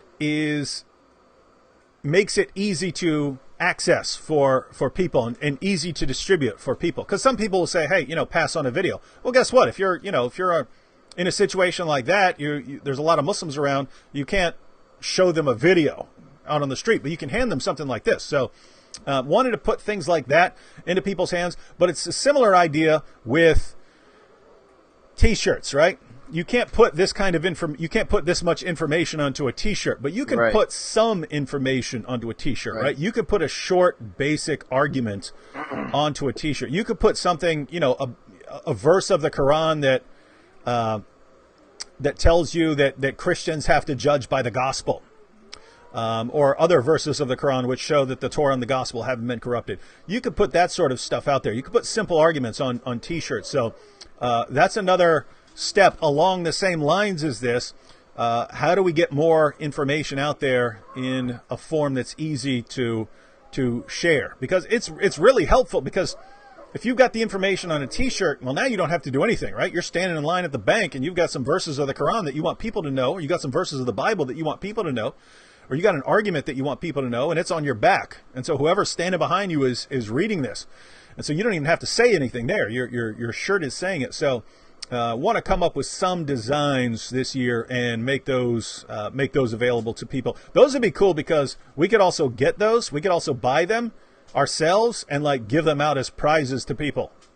You know what I mean? Yeah, do the shirts, give them out as prizes, but you'd also sell them? Yeah. So they'd be available on a site. If you don't know, sites like Teespring, you send Teespring a design for a shirt, and then people who want the shirt can buy it, and Teespring will print out a shirt, and then send it to you if you buy it. So there are sites like that, but yeah, they'd also make cool prizes. So that is a good idea. I still have a few props from Islamicize Me that could be prizes. I still have some. You said a few? You better have a bunch, unless you've been giving them out without telling me. No, I haven't given them out to nobody. Okay, good. So you have all the props from Islamicize Me. Yeah, but I'm saying there's some things that we didn't keep. Some things I kept I shouldn't even have. I still have the camel pee in my fridge. That's good. Well, it every time I open it, it goes it pops and steam. So it's only a little bit left, because it makes the bottle for whatever reason. I don't know why. Yeah, that thing is swimming with diseases. Don't drink that. Well, camel urine is too, and that's fine to drink. Yeah, water is not made impure by anything, but I don't know about the apple juice we're using there. That's right. Oh, man. Oh, David, do you do the ugly Christmas sweater thing? Are you going to wear one this year, or have you ever done that before on purpose? No, I've never done that before. I wouldn't mind doing it. Bro, I was going online today, and you know me. Our church is doing one, so I was looking for one for G.I. Joe, then I looked for Transformers, then I looked for one for Star Wars, I looked for the He-Man, Thundercats. But while I was looking, I came across one that I did end up buying today. It's freaking Mike Tyson, and it says, Merry Christmas.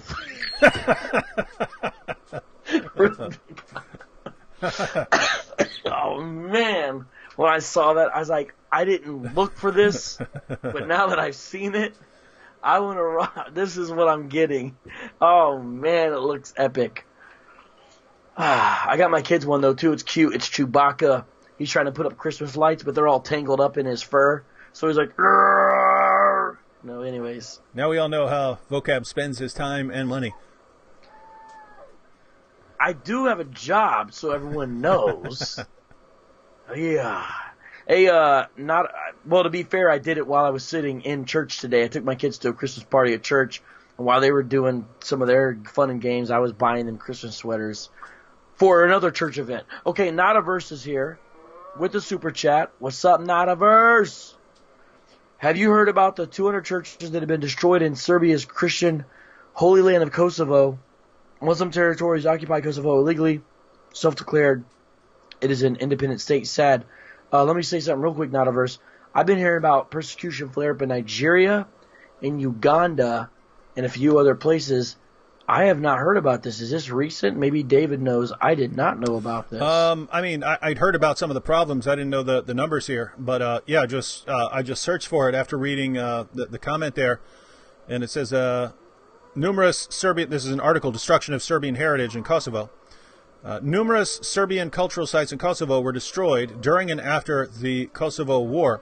According to the International Center for Transitional Justice, 155 Serbian Orthodox churches and monasteries were destroyed by Kosovo Albanians between June 1999 and March 2004. So that's just a less than 5-year period.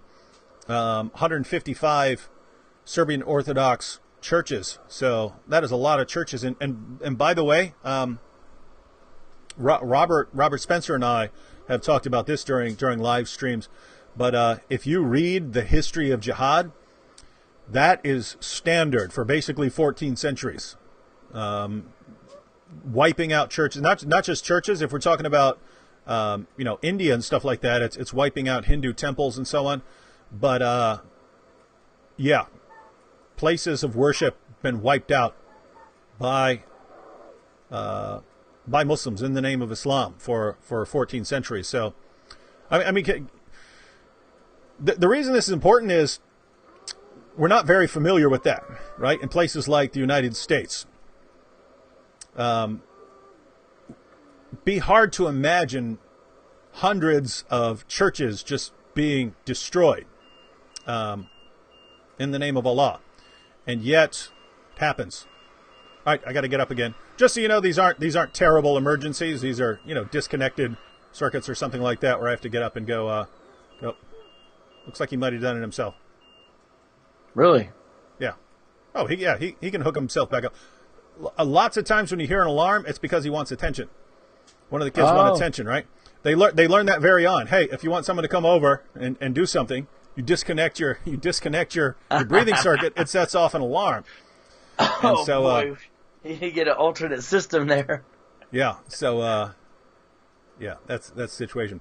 Anyway, you need to read The Boy Who Cried Wolf to Him. Go ahead. Yeah. So anyway, now we know. And by the way, I'm on chapter 8 of Robert Spencer's The History of Jihad. So I'm most of the way done, but we're just getting up. We're about to get up to modern times And I'm sure Robert covers this in his book because he's being very thorough. So for those of you out there interested in jihad, good book to get.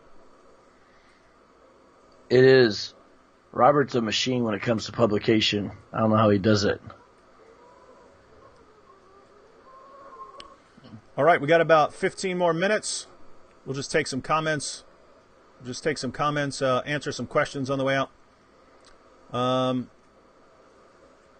Acts17, please make a video about Muslim women's inability to marry non-Muslims. That's actually, the reason that's an important issue is this gets put forward in lots of like interfaith dialogues or presentations on Islam.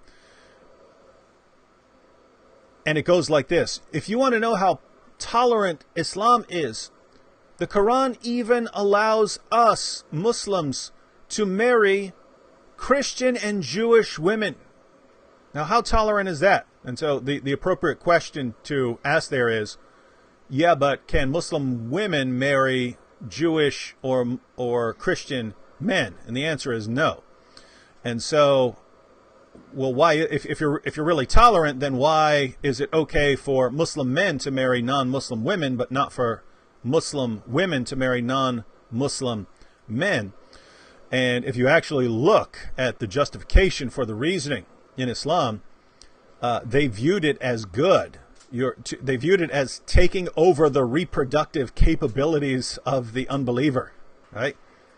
If you marry a Christian or Jewish woman, you're taking over the reproductive capabilities of Jews and Christians. And so it's yeah. I may have brought that up as a point at certain points, but yeah, I don't think I've made a video about that, so might be a good video to make. When I was talking to Elton Simpson, that everybody who doesn't know is the friend who I had from various things here in Phoenix who I did not know, but later on would become a jihadi and actually get himself killed by security in Texas.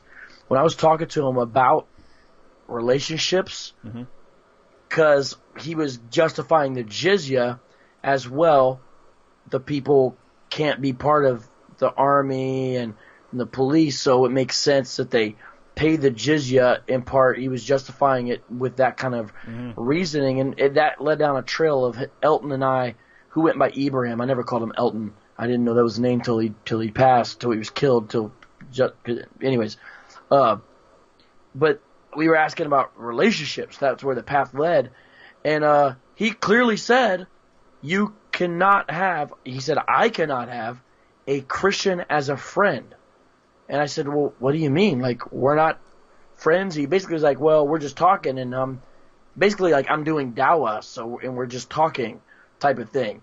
And I was like, well, I was kind of joking, like, well, don't you like me? He's like, no, it's not about that. It's not whether I like you or don't like you. I listen to God. I mean, this is the way he spoke, right? And then he would quote the Quran verses about that, or maybe mention a hadith. And early in the conversation, we had mentioned about marriage, about intermarriage, and all this, and it kind of circled back around. And I don't remember the exact line of questioning, but it was along these lines. Well, so could you marry a Christian woman? He says, yes. And I said, wait, but I thought you can't have a Christian as your friend. He's like, yeah, a wife's not my friend. And he was dead serious. He wasn't making a joke. He wasn't, and I just looked at him like, for real? So to him, he saw separation like, yeah, I can marry a Christian woman because that's not my friend. So it's not, I'm not violating anything. I don't know if that's normal or consistent, but that was what he thought. That's a good bit of reasoning there. Yeah, man, it's wild because he wasn't out of control. In fact, he was one of the most composed Muslims I have probably ever talked to, as far as a serious Muslim, because there's lots of Muslims I speak to with who they're like I remember I talked to my cab driver once, and on the way to the airport, I think I was going to meet you somewhere, I don't remember, but I said, so you're a Muslim? He's like, oh yeah, very, very. I said, what do you think of the Quran? And he talked about how great the Quran was. And then I said, oh, so have you read such and such in the Quran? He's like, oh no, I never read the Quran. I was like, what do you mean? You just said it was the greatest book uncorrupted by Allah. He's like, yeah, but then if I read it, I'll be held accountable for what's in there. Mm-hmm. And so he was speaking of so a guy like that, I'm not saying, he was clearly composed and cool and chill and kind of, what I mean is the serious Muslims like I would speak to at the mosque and stuff like that. Mm-hmm. Elton Simpson was by far one of the most composed, but this is the stuff he would say. Because a lot of the Muslims leaving the mosque when we would try to witness to them, they weren't having it. They weren't Mm-hmm. real happy. Elton was never like that, but man, the stuff he would say with a straight face was just like, I remember one time I said to him, I was like, bro, I wish somebody was recording this right now. Yeah. I remember I said that one time, but little did I know, like. And just tell everyone again, how did he die? Oh, so Elton Simpson and a friend named Nadir, I think his last name was Sufi. I never knew Nadir. I guess they were even roommates. They drove from Phoenix, supplied with armaments provided by another Phoenician Muslim man who went to that same mosque I would go witness at, drove all the way to Garland, Texas, because Pamela Geller and Robert Spencer were having a Draw Muhammad cartoon contest, which I didn't really agree with at the time. And to be honest, I'm actually still not a fan of those. As far as me personally, I know people have different views. I'm actually personally not a big fan of those events, but they should be able to do it, and they definitely shouldn't be killed for it. Anyways. So they drove out there, and they got out of the parking lot, armed to the teeth, according to the reports, opened up fire. I think they hit a security guard in the ankle, but he dispatched of them both. Mm-hmm. And they died literally right beside their car. Mm-hmm. I went and looked for pictures afterwards because I realized about a day later I knew who the person was. Once they said it was a Muslim from Phoenix, I was like, I wonder. And when I saw his face, I was like, wow, he could have done something like that. But it was still shocking and a very harrowing feeling. But I remember I looked, and there was like in the pictures where they wouldn't show the bodies, but they showed little things beside the car when they had those little. It was when it was a crime scene, and I zoomed in on view, and on one of them I saw a baseball cap, and meaning like I know that was Elton's. Nadir didn't dress that way from the pictures I saw. Like it's bugged out. Like he got out all armed up with all this gear, and then still had his rocking his I think it was a Yankees baseball cap or something. But anyways, yeah. And for people who want to zoom to the end of Islamicize Me, if you go to the end of day 30, you find out that that's who the series was based on, right? Yeah. The series of Islamicize Me is based on a couple of people converting to Islam and seeing what would actually happen, and they eventually decide that they're going to martyr themselves, killing Robert Spencer. And so that was a true story, right? It was based on actual events of someone who vocab knew. And what's amazing is a lot of the people who complain about the series, oh, you guys were too mean in this series, you shouldn't be doing this. It's like, guys, people are actually going out and dying over this stuff. And it's some of the stupidest stuff you could imagine. And we need to put it in people's faces. And do you have a better idea, right? What do you do? What do you do? Because this isn't just, just talk about these kinds of things if the situation ever arises. What are you talking about? There are people actually dying. Those guys showed up to mow down a conference full of people, right? They were going to gun people down. Yeah, there was anyone at the event. It wasn't just like they weren't targeting. They weren't doing target assassination. No, that was going to be a massacre. If they hadn't been stopped, that was going to be a bloodbath. And so it's a situation like that where, guess what? That's exactly what you'd conclude you're supposed to do from reading the Muslim sources. And so the real way to challenge that, to challenge the behavior, is by going after the sources. But if you do, say you're a bigot, you're a hate monger for going after these sources. Very strange world we live in here. That guy, I don't know how well you know his work. I follow him on Twitter, the Imam of Peace. That's what he goes by, and he has a new book out. Yeah, Tawhidi. Yeah, I should get it, and I think it's coming on the 11th. But yeah, I got his book. I ordered his book. Oh, okay. Yeah, he tweeted recently. He said Hillary Clinton is going to be mad at me, or no, Michelle Obama, one of the two, because I guess his book surpassed theirs on some Amazon list, which is kind of funny. But he recently tweeted something that was kind of funny. It said, you know, Islam is not about jihad. He put, detractors. And then he said, I start talking about jihad. Mm-hmm. And then they say, why are you criticizing Islam? Like, I was like, I thought that was a good way that he put it, which is a good point. By the way, a couple more super chatters. Oh, yeah, let me pull up one here. Castanoas is one. Yeah. And also, Notaverse is back. I like your name, Notaverse. I got Castonius here on the screen. He says... Sounds a good Greek name. Go ahead. Prison pamphlets are great for prison, jihad, and students. But what can we do about the general population? Islamists are relentless and insidious. USA effects are already here. We have a jihadist congresswoman. Think about poker, right? Think about poker here. In poker, but if you watch like poker movies from like 20, 30 years ago and so on, like The Gambler with Kenny Rogers, things like that, in these old gambling movies, the idea was always like a skilled poker player would just instantly beat a person who doesn't really know how to play poker. They would just win every hand. And that's just nonsense, right? The worst poker player in the world can get a good hand. And poker players who are just average can usually get away with a bluff here or there, even against an experienced poker player, as long as they're not like, panicking or something like that, which they won't, even if they're an average poker player. They're able to win hands, put it that way. An average poker player playing against a world champion poker player will still win hands. So, but what happens? Well, the idea is an experienced poker player has an advantage. He has an advantage. He knows the odds of various hands and so on. And because he has an advantage going into every hand, the other person is going to win hands, but over the course of 30 hands or 50 hands or 100 hands, he's going to take all that other person's money because he has an advantage every step of the way.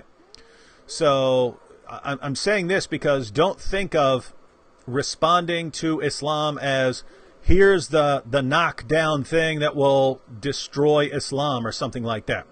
Right. Think of something, hey, here's a little something that will give us an advantage, right? And lots of times with information or learning to respond to an argument or any little thing you can do, just like we were talking about earlier, T-shirts, getting some information out there, printing out pamphlets, reading a book, reading something like Robert Spencer's History of Jihad, sharing YouTube videos, talking to different people on Facebook, however we're going about it. None of those things solves the problem, right? None of those things just, bam, all of a sudden you've won. All of those things start to shift the advantage, right? And so that's how we should be thinking. So to get back to the question, prison pamphlets are great for prison, jihad, and students. As I pointed out about that tract I made, there's nothing in the tract about prison, right? That's just an area where it would be particularly helpful because it's one of the moral principles that almost all inmates agree on, right? Like if I made one about snitching, almost all inmates would agree on that. Lots of the population out here wouldn't care as much, but inmates do. So it's a huge issue for inmates. I remember I asked you that one time. I was like, are there any examples of Muhammad snitching? Because you did the one. And like, go ahead. So that sort of information, that if you get that information into the hands of people, wherever you go, think about this. So the idea is if you printed out 1,000 of these and you handed out 1,000 of these somewhere, you got them into people's hands somewhere, 1,000 of those. Now maybe 900 of the people throw them away and maybe 100 people read some of them and maybe 20 people read all of them, right? So you shouldn't be thinking, oh no, but most people are throwing them away. You should be thinking, whoa, 20 people read this all the way through and now they are informed. You just gave your side in this great struggle of ideas a slight advantage, right? A slight advantage. And so all the little things that we're doing, making videos, printing tracts, reading books, having discussions, all of these things are giving us a little bit of an advantage, but a lot of little advantages add up. Just like, you know, I made the video about using this in the context of a prison. Well, this isn't, oh, you pass this out and all of a sudden there's no more prison jihad. It's not, that's not what it really is, right? It's giving people who oppose jihad a kind of advantage, right? And giving Muslims in that system a disadvantage. But that adds up, right? If you shift the advantage this way, that doesn't instantly solve the problem, but it puts you on the right track. And so if you keep doing that, if you keep finding ways to give yourself an advantage, those advantages adds up, and eventually you find out that the tides have turned. I like your pamphlets. I visited a church. I visited our old friends at the Arabic church today for the Christmas party, and I had left a couple books there, so I went to the office to grab them. And when I was picking up some of the books, with the books I had left, guess what I found? A couple old David Wood tracts that had passed out, so I grabbed that too. It was the one about the corruption of the Quran or the New Testament, one of the two. I forget the title, but it's like, I think it has the Bible been corrupted or has the Quran been corrupted. Yeah, who corrupted the gospel? Yeah, that one. I've still got files on all those, because we've mentioned this before, that back when I made those were meant for like just to be passed out. I wasn't like, hey, people print these out and making them available in that way where people can print them around the world. It was for us to print out. It was for us to print out and then distribute. Right. But it would be cool that people can now download those, because the points I put in tracts were the points that I'd started using in debates and finding out that there aren't really good Muslim responses for these, like who corrupted the gospel. So Muslims say that the gospel has been corrupted. According to Muslim sources, the gospel hasn't been corrupted and can't be corrupted. But if a Muslim wants to say the gospel has been corrupted, the question should arise, all right, who corrupted it? Because Muslims want to say, aha, Christians corrupted it, or the Apostle Paul corrupted it, or the Council of Nicaea corrupted it. When, if you read the Muslim sources, Allah corrupted it. Allah was the first one to corrupt Christianity.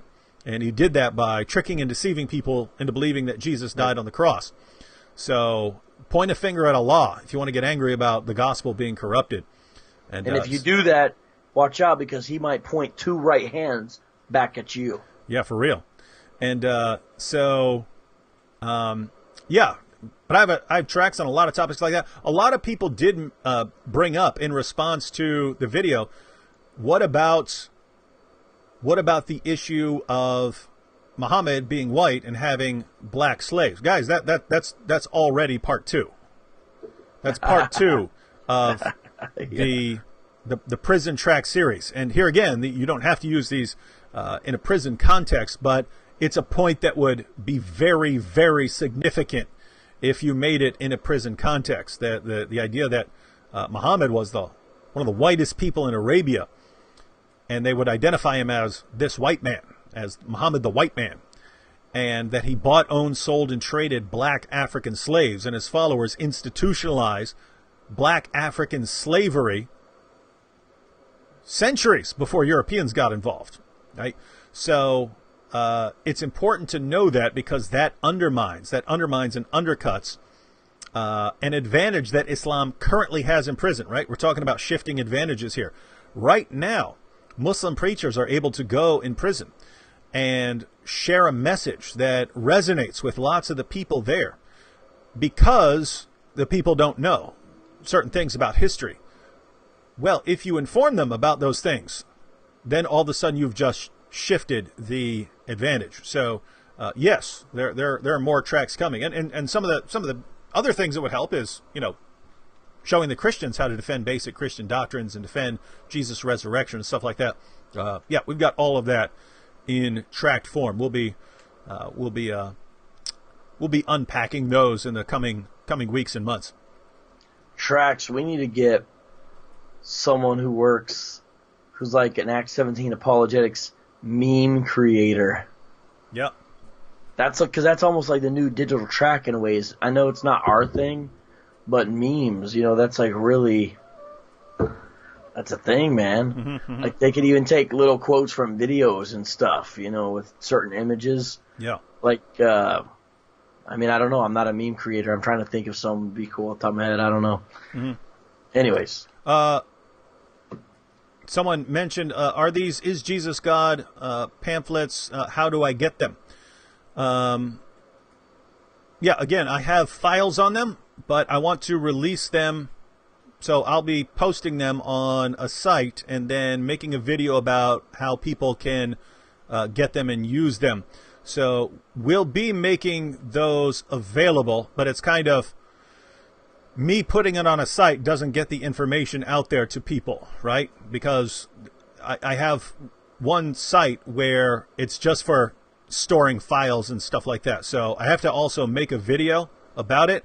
And so I'll do that over time and post a video. One other thing I want to do, because we mentioned that we want to make resources available to people. I want to start releasing my PowerPoints, right? PowerPoint files, and then a recording of me giving the presentation, because I'm not stingy with my material. Any of you guys out there, especially if you speak different languages, if you want to jot down whatever I say in a video and translate it and just give it as your own video, you don't need to give me credit. I don't care about any of that. Not stingy with any of my material. If you learn something I say and you like it, you go out and share it like it's yours.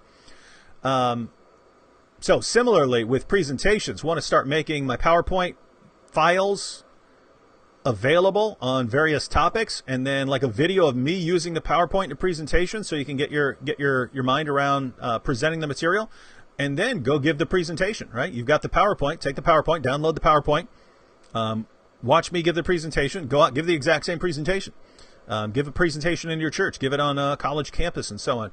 So yeah, we're gonna make a ton of stuff available this year. This next year. I'd love to see your Science According to Muhammad, that PowerPoint. Oh yeah, I don't know why. Good. Every time you do that one, I just laugh so much. It's like the way you do it. Oh man, that was just funny. Oh, it was cool because I'd give a summary after going through like how sick you're going to get. And this is before Islamicize Me. We incorporated the material into Islamicize Me, but once you read through all the sources and see how sick you would get. So you're dunking your fly, and here are the diseases you would get. And then you go to wash your hands, and you do it in this well that has dead animals and used menstrual cloths and human waste in it, and you rub that all over you, and you keep going through all of these different ways you're going to get sick. And so you start feeling a little, stomach aches, or you get thirsty, and so you drink this water from a pool that has a dead donkey floating in it, and then you're really sick. What's the solution? Camel urine. And people just see how ridiculous that is, right? I mean, you just have to say what Muhammad actually taught about these things, and people catch on to how ridiculous this is. I got a clever comment from Rescued is my favorite breed. She said, 2 right hands and yet loved by the left. That was clever. That's t-shirt material right there. See? You quote the hadith on Allah having 2 right hands.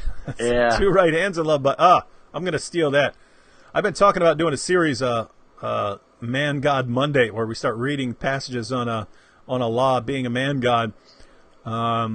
But yeah, that might be an ongoing slogan. Did you invent that? Did you come up with that, or did someone else use that? And I don't want to use it and then like, oh yeah, that's Sam Shamoon's saying, and then it looks like I stole it from Sam Shamoon.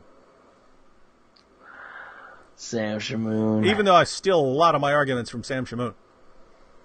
That's true. It's just the same argument, just delivered by a prettier face, right? Mm-hmm. We got Oh, where'd that comment go?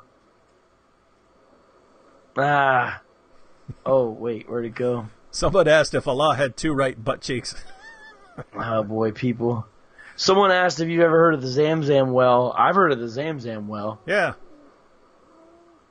Yeah, of So course. I know.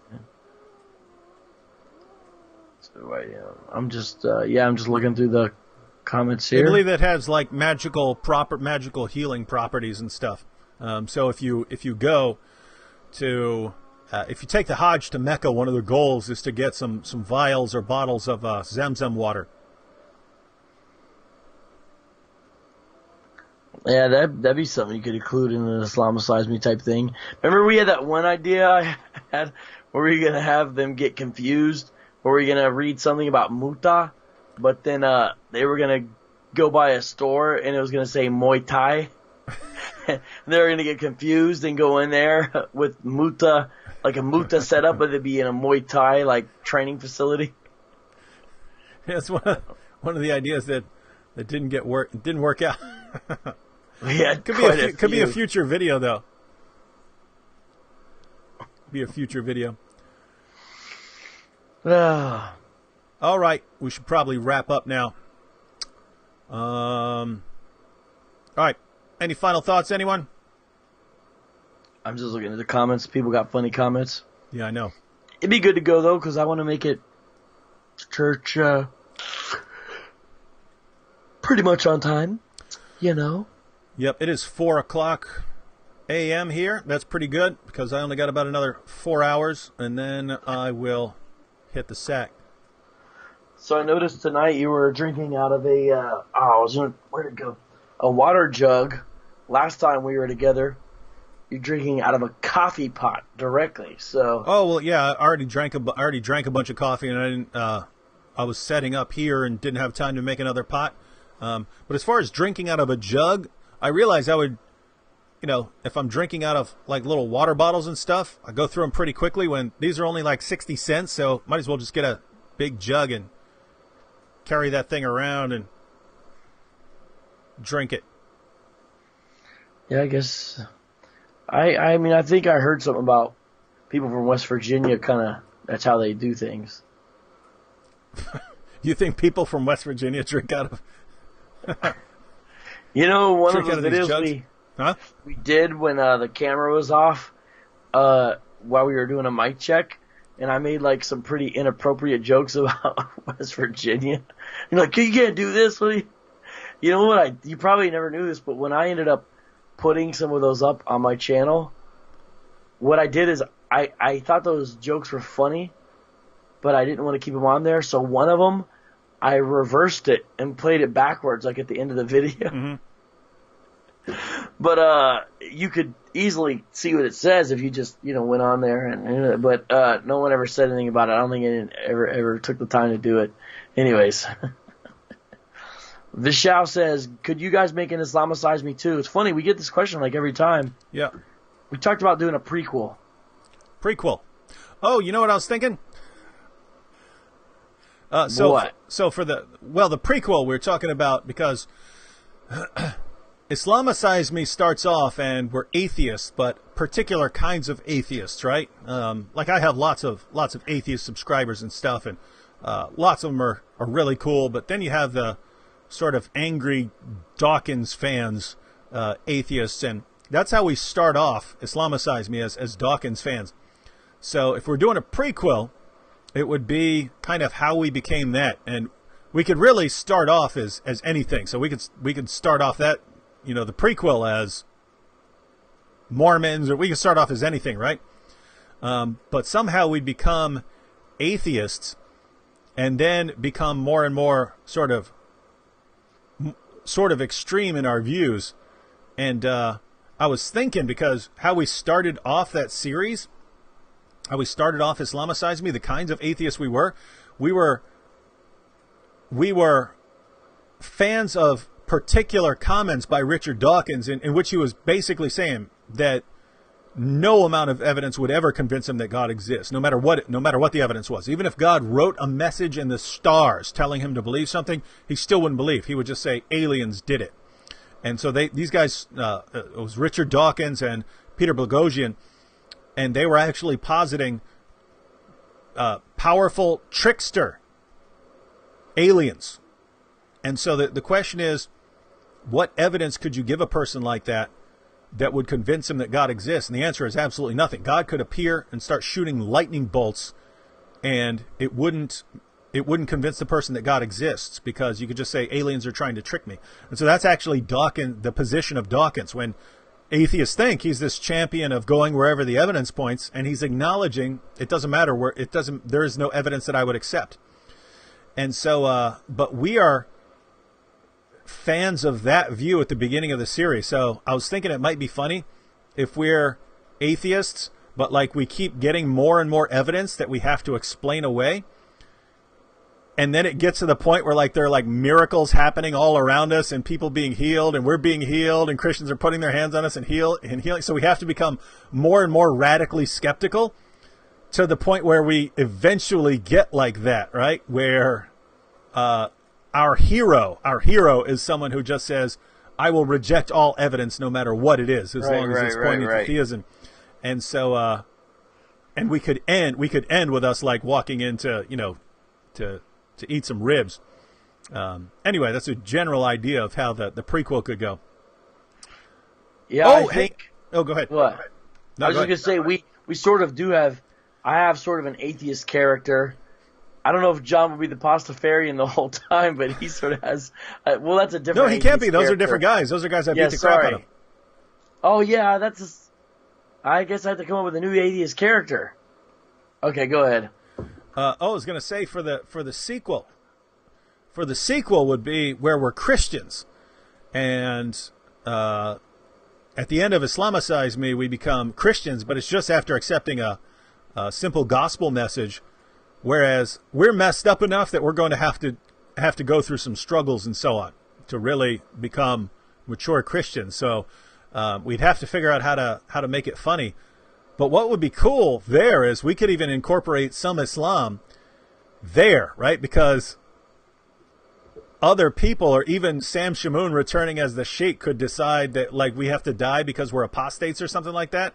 So we could still be it could be not just our new lives as Christians, but like constantly under death threat for being apostates and stuff like that.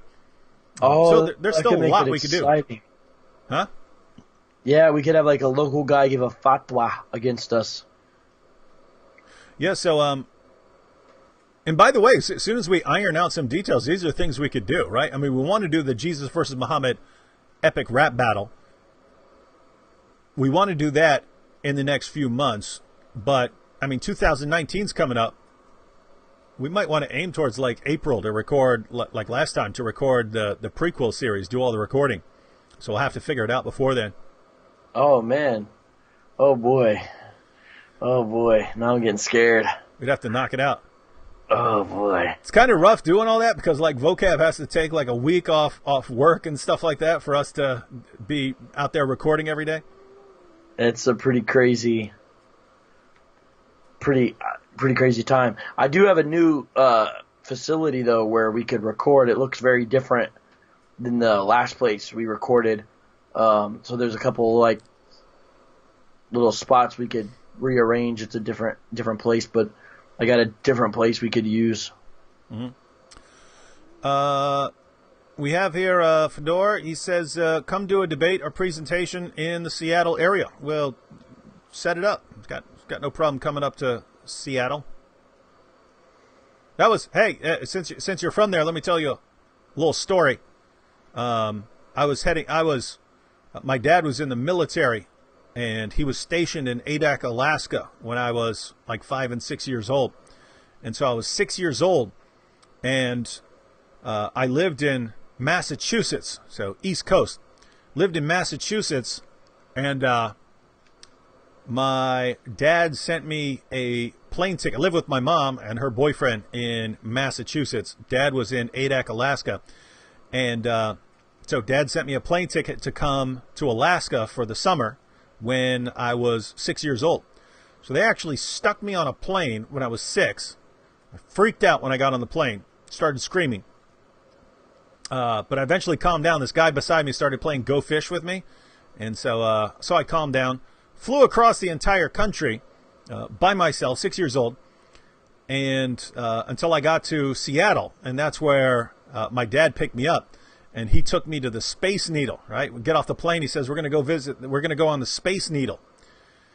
And so I hear Space Needle, and I think this thing is going to blast off into space on account of it being called the Space Needle.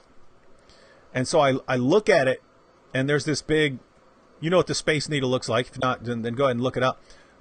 For you, I know if you're from Seattle, you know. But for anyone else who's watching and doesn't know what the Space Needle looks like, you can look it out. Looks like, shaped like something that might blast off. So I'm sitting there as we're approaching the Space Needle, and I'm looking at that thing thinking, how's it going to land, right? I mean, it's clear how it's going to blast off. It's going to shoot straight up. But how's that thing going to come down? That thing's going to crash as soon as it comes down. So I did not want to go in there because I thought it was going to blast off. So there's like this elevator you get into when you go in there. And I just lost it. I started flipping out and lashing at everyone. My dad tried to hold me in place, and his hand got close to my mouth, and I remember biting down. I chomped on his hand to try and get him to let me go so I could get out of this place. And anyway, he held me there, and we got up to the top, and then I saw like those viewfinders. You put a quarter in there, and then you can look around. And I realized, I remember those. Yeah, I was like, oh, this thing isn't blasting off. This is nothing to be scared of. So anyway, that was my experience with the lovely city of Seattle. Well, 6 years old is pretty young to do all that. I wonder if they let you do that now. What? Bite someone in an elevator? No. No. What? No, go fly across the country at 6. Well, now I'm 42 years old. What? No, I don't know. I don't know what the rules are now. Yeah. But that Space Needle does. I mean, I'm thinking about it now that you mentioned. So I've been on it too. Yeah. I was in high school, I think. I don't remember a whole lot about it, but I do remember. Yeah. I could. If you're 6 years old and you hear Space Needle, that's a really funny thought. It would seem like it would like take off. Yeah. No one bothered to tell me this thing is not actually going to take off, and that the Space Needle has nothing to do with space. That's funny because there's a really, really bad episode of G.I. Joe where it's Leatherneck, Lifeline, and one of the other guys, I forget who, and they go out for a night on the town. So, like, they're basically going clubbing. Oh, and nice. they go into club, and they're, like, showing the dancing, and they are trying to pick up chicks. This is in this 80s cartoon. Nothing, obscene, but, like, it's funny when you, like, think about it through the eyes of an adult. Anyways, I don't know the reasons why, but Cobra had rigged this club because it had some kind of theme or something to it that was relevant to this. Like, it was called, like, outer space or something like that. They rigged it to make it an actual rocket. And so the Joes are in the club dancing, and the thing goes up into space. And they're part of this Cobra plot, and now they're trapped in space in this dance club. And there's a part where they had to go from a room to room where there was no oxygen in one spot, and they legitimately used garbage bags over their head so they could have enough oxygen to get from one place to another. Anyways, that story just reminded me of that. I'm so sorry. That's pretty awesome. See, you were saying that, and then I started remembering the episode because we were talking about Transformers earlier. There was the episode where they were in the club, and Soundwave was in the club. Soundwave was the music source in the club, and he started blasting sound waves of, like, mind control. Yeah, I remember that. Yeah. I think that episode had breakdancing in it, too. Transformers there's a couple episodes where they befriended some, like, punks. Like, they were, like, street punks, and they were all, like, using slang and stuff, you know what I mean? and just, I don't know, it's just funny. Decades in the Making said, have the celebrity Halal Hogan feel the Pentecostal fire and start speaking in tongues. No, we just need another different wrestler for that. You know what I'm saying? So, like, that, remember we talked about, guys, I don't know, we've talked about having different wrestlers with different worldviews. It could be like the battle. We actually had a professional wrestler contact us and volunteer to play a part. We've got to use him for something because he could teach us a few moves. We have to. I'll be like, well, it's supposed to be worldviews, but we could have a Pentecostal wrestler. we gotta think of one. Like instead of Rowdy Piper, like Rowdy Radahanda. Radahanda, some kind of. What was crazy? But both of Sam's characters, the Mad Sheikh and Halal Hogan. What about him? It takes a lot to crack me up laughing, because once it starts recording, I'm pretty serious, right? Yeah. I'll laugh if I'm supposed to be laughing and stuff like that. But it takes a lot to actually make me burst into laughter and ruin a scene. And Sam did that multiple times. Sam did that multiple times with his characters. So yes, we have to use some stuff with Sam again in the future. I think he did that to all of us. There was. When we were in the mosque. Yeah. I remember losing it. There's a couple times that everyone did, the cameraman, everyone, because he was so serious. Yeah. And we had no idea that it was coming, right? We would give him we would just say, talk about this. And as funny as it looks, you can watch the episodes with Sam where he plays the sheikh who's actually giving a sermon, and we're sitting on the floor in front of him and he's talking. As funny as that looks in the video with Sam preaching with these eyes bulging out of his head and talking, and you know what Satan does? He farts! He farts! Right? As funny as it looks in the video, it was nothing compared to Sam's big head being right in front of us, looking down at us with these crazy we're on the eyes. ground, looking up. Every time he would go, the hikmah, the hikmah of Allah. Whenever he would do the hikmah thing, I just There's a couple scenes we kept, though, where if you look, I'm looking down and I'm shaking. Yeah, I knew you're cracking up laughing, but you're yeah. Oh man, that reminds me of when I kept on ruining takes by purposely letting real go. Yeah, those scenes, and then you with the because the stuff that normally gets me, the stuff that would normally make me crack up, is one, I can't know it's coming, and two, it has to just be so stupid, right? So with the finger licking scene, when you said you have to go to Vocab's channel to actually watch this, the deleted scene where I lost it, and when he said sometimes to get that blessing you got to eat that messing, and man, I lost it for about 60 seconds straight, didn't I? Yeah, because that wasn't in a script or anything, and then I did it all serious. Yeah, that was he was dead serious. Straight at the camera. Yeah, that was classic. Oh man, okay. All right, we better eventually go, man. It's been real. Yeah, it's a good time to go. It's 4:27. Once again, I was planning on jumping on here for an hour, but there's a bunch of people on here. So it was good to stay on, and I think this is how long we stayed on last week. I think we were on 2.5 hours. So, yeah, blame it on the audience. It's people's fault. Yeah. So anyway, someone over in the comments who must have come on late asked, why is he staying up till 8 o'clock? Well, you can go back to the beginning, but I basically mentioned that on weekends I stay up all night because we have 2 of our 5 sons are disabled and sort of need someone watching them at all times. We have a nurse during the week, but on weekends we don't. So I stay up at night on weekends, and then just occurred to me, hey, I'm sitting here, and there are people who are probably still up, or people who are in different parts of the world who might want to chat, and Vocab for some reason stays up late, and so maybe we'll jump on and do a little live streaming. By the way, for all of you who are still on, if you're not already subscribed to Vocab's channel, go over to Vocab's channel. It does tons of live streaming with lots of different guests.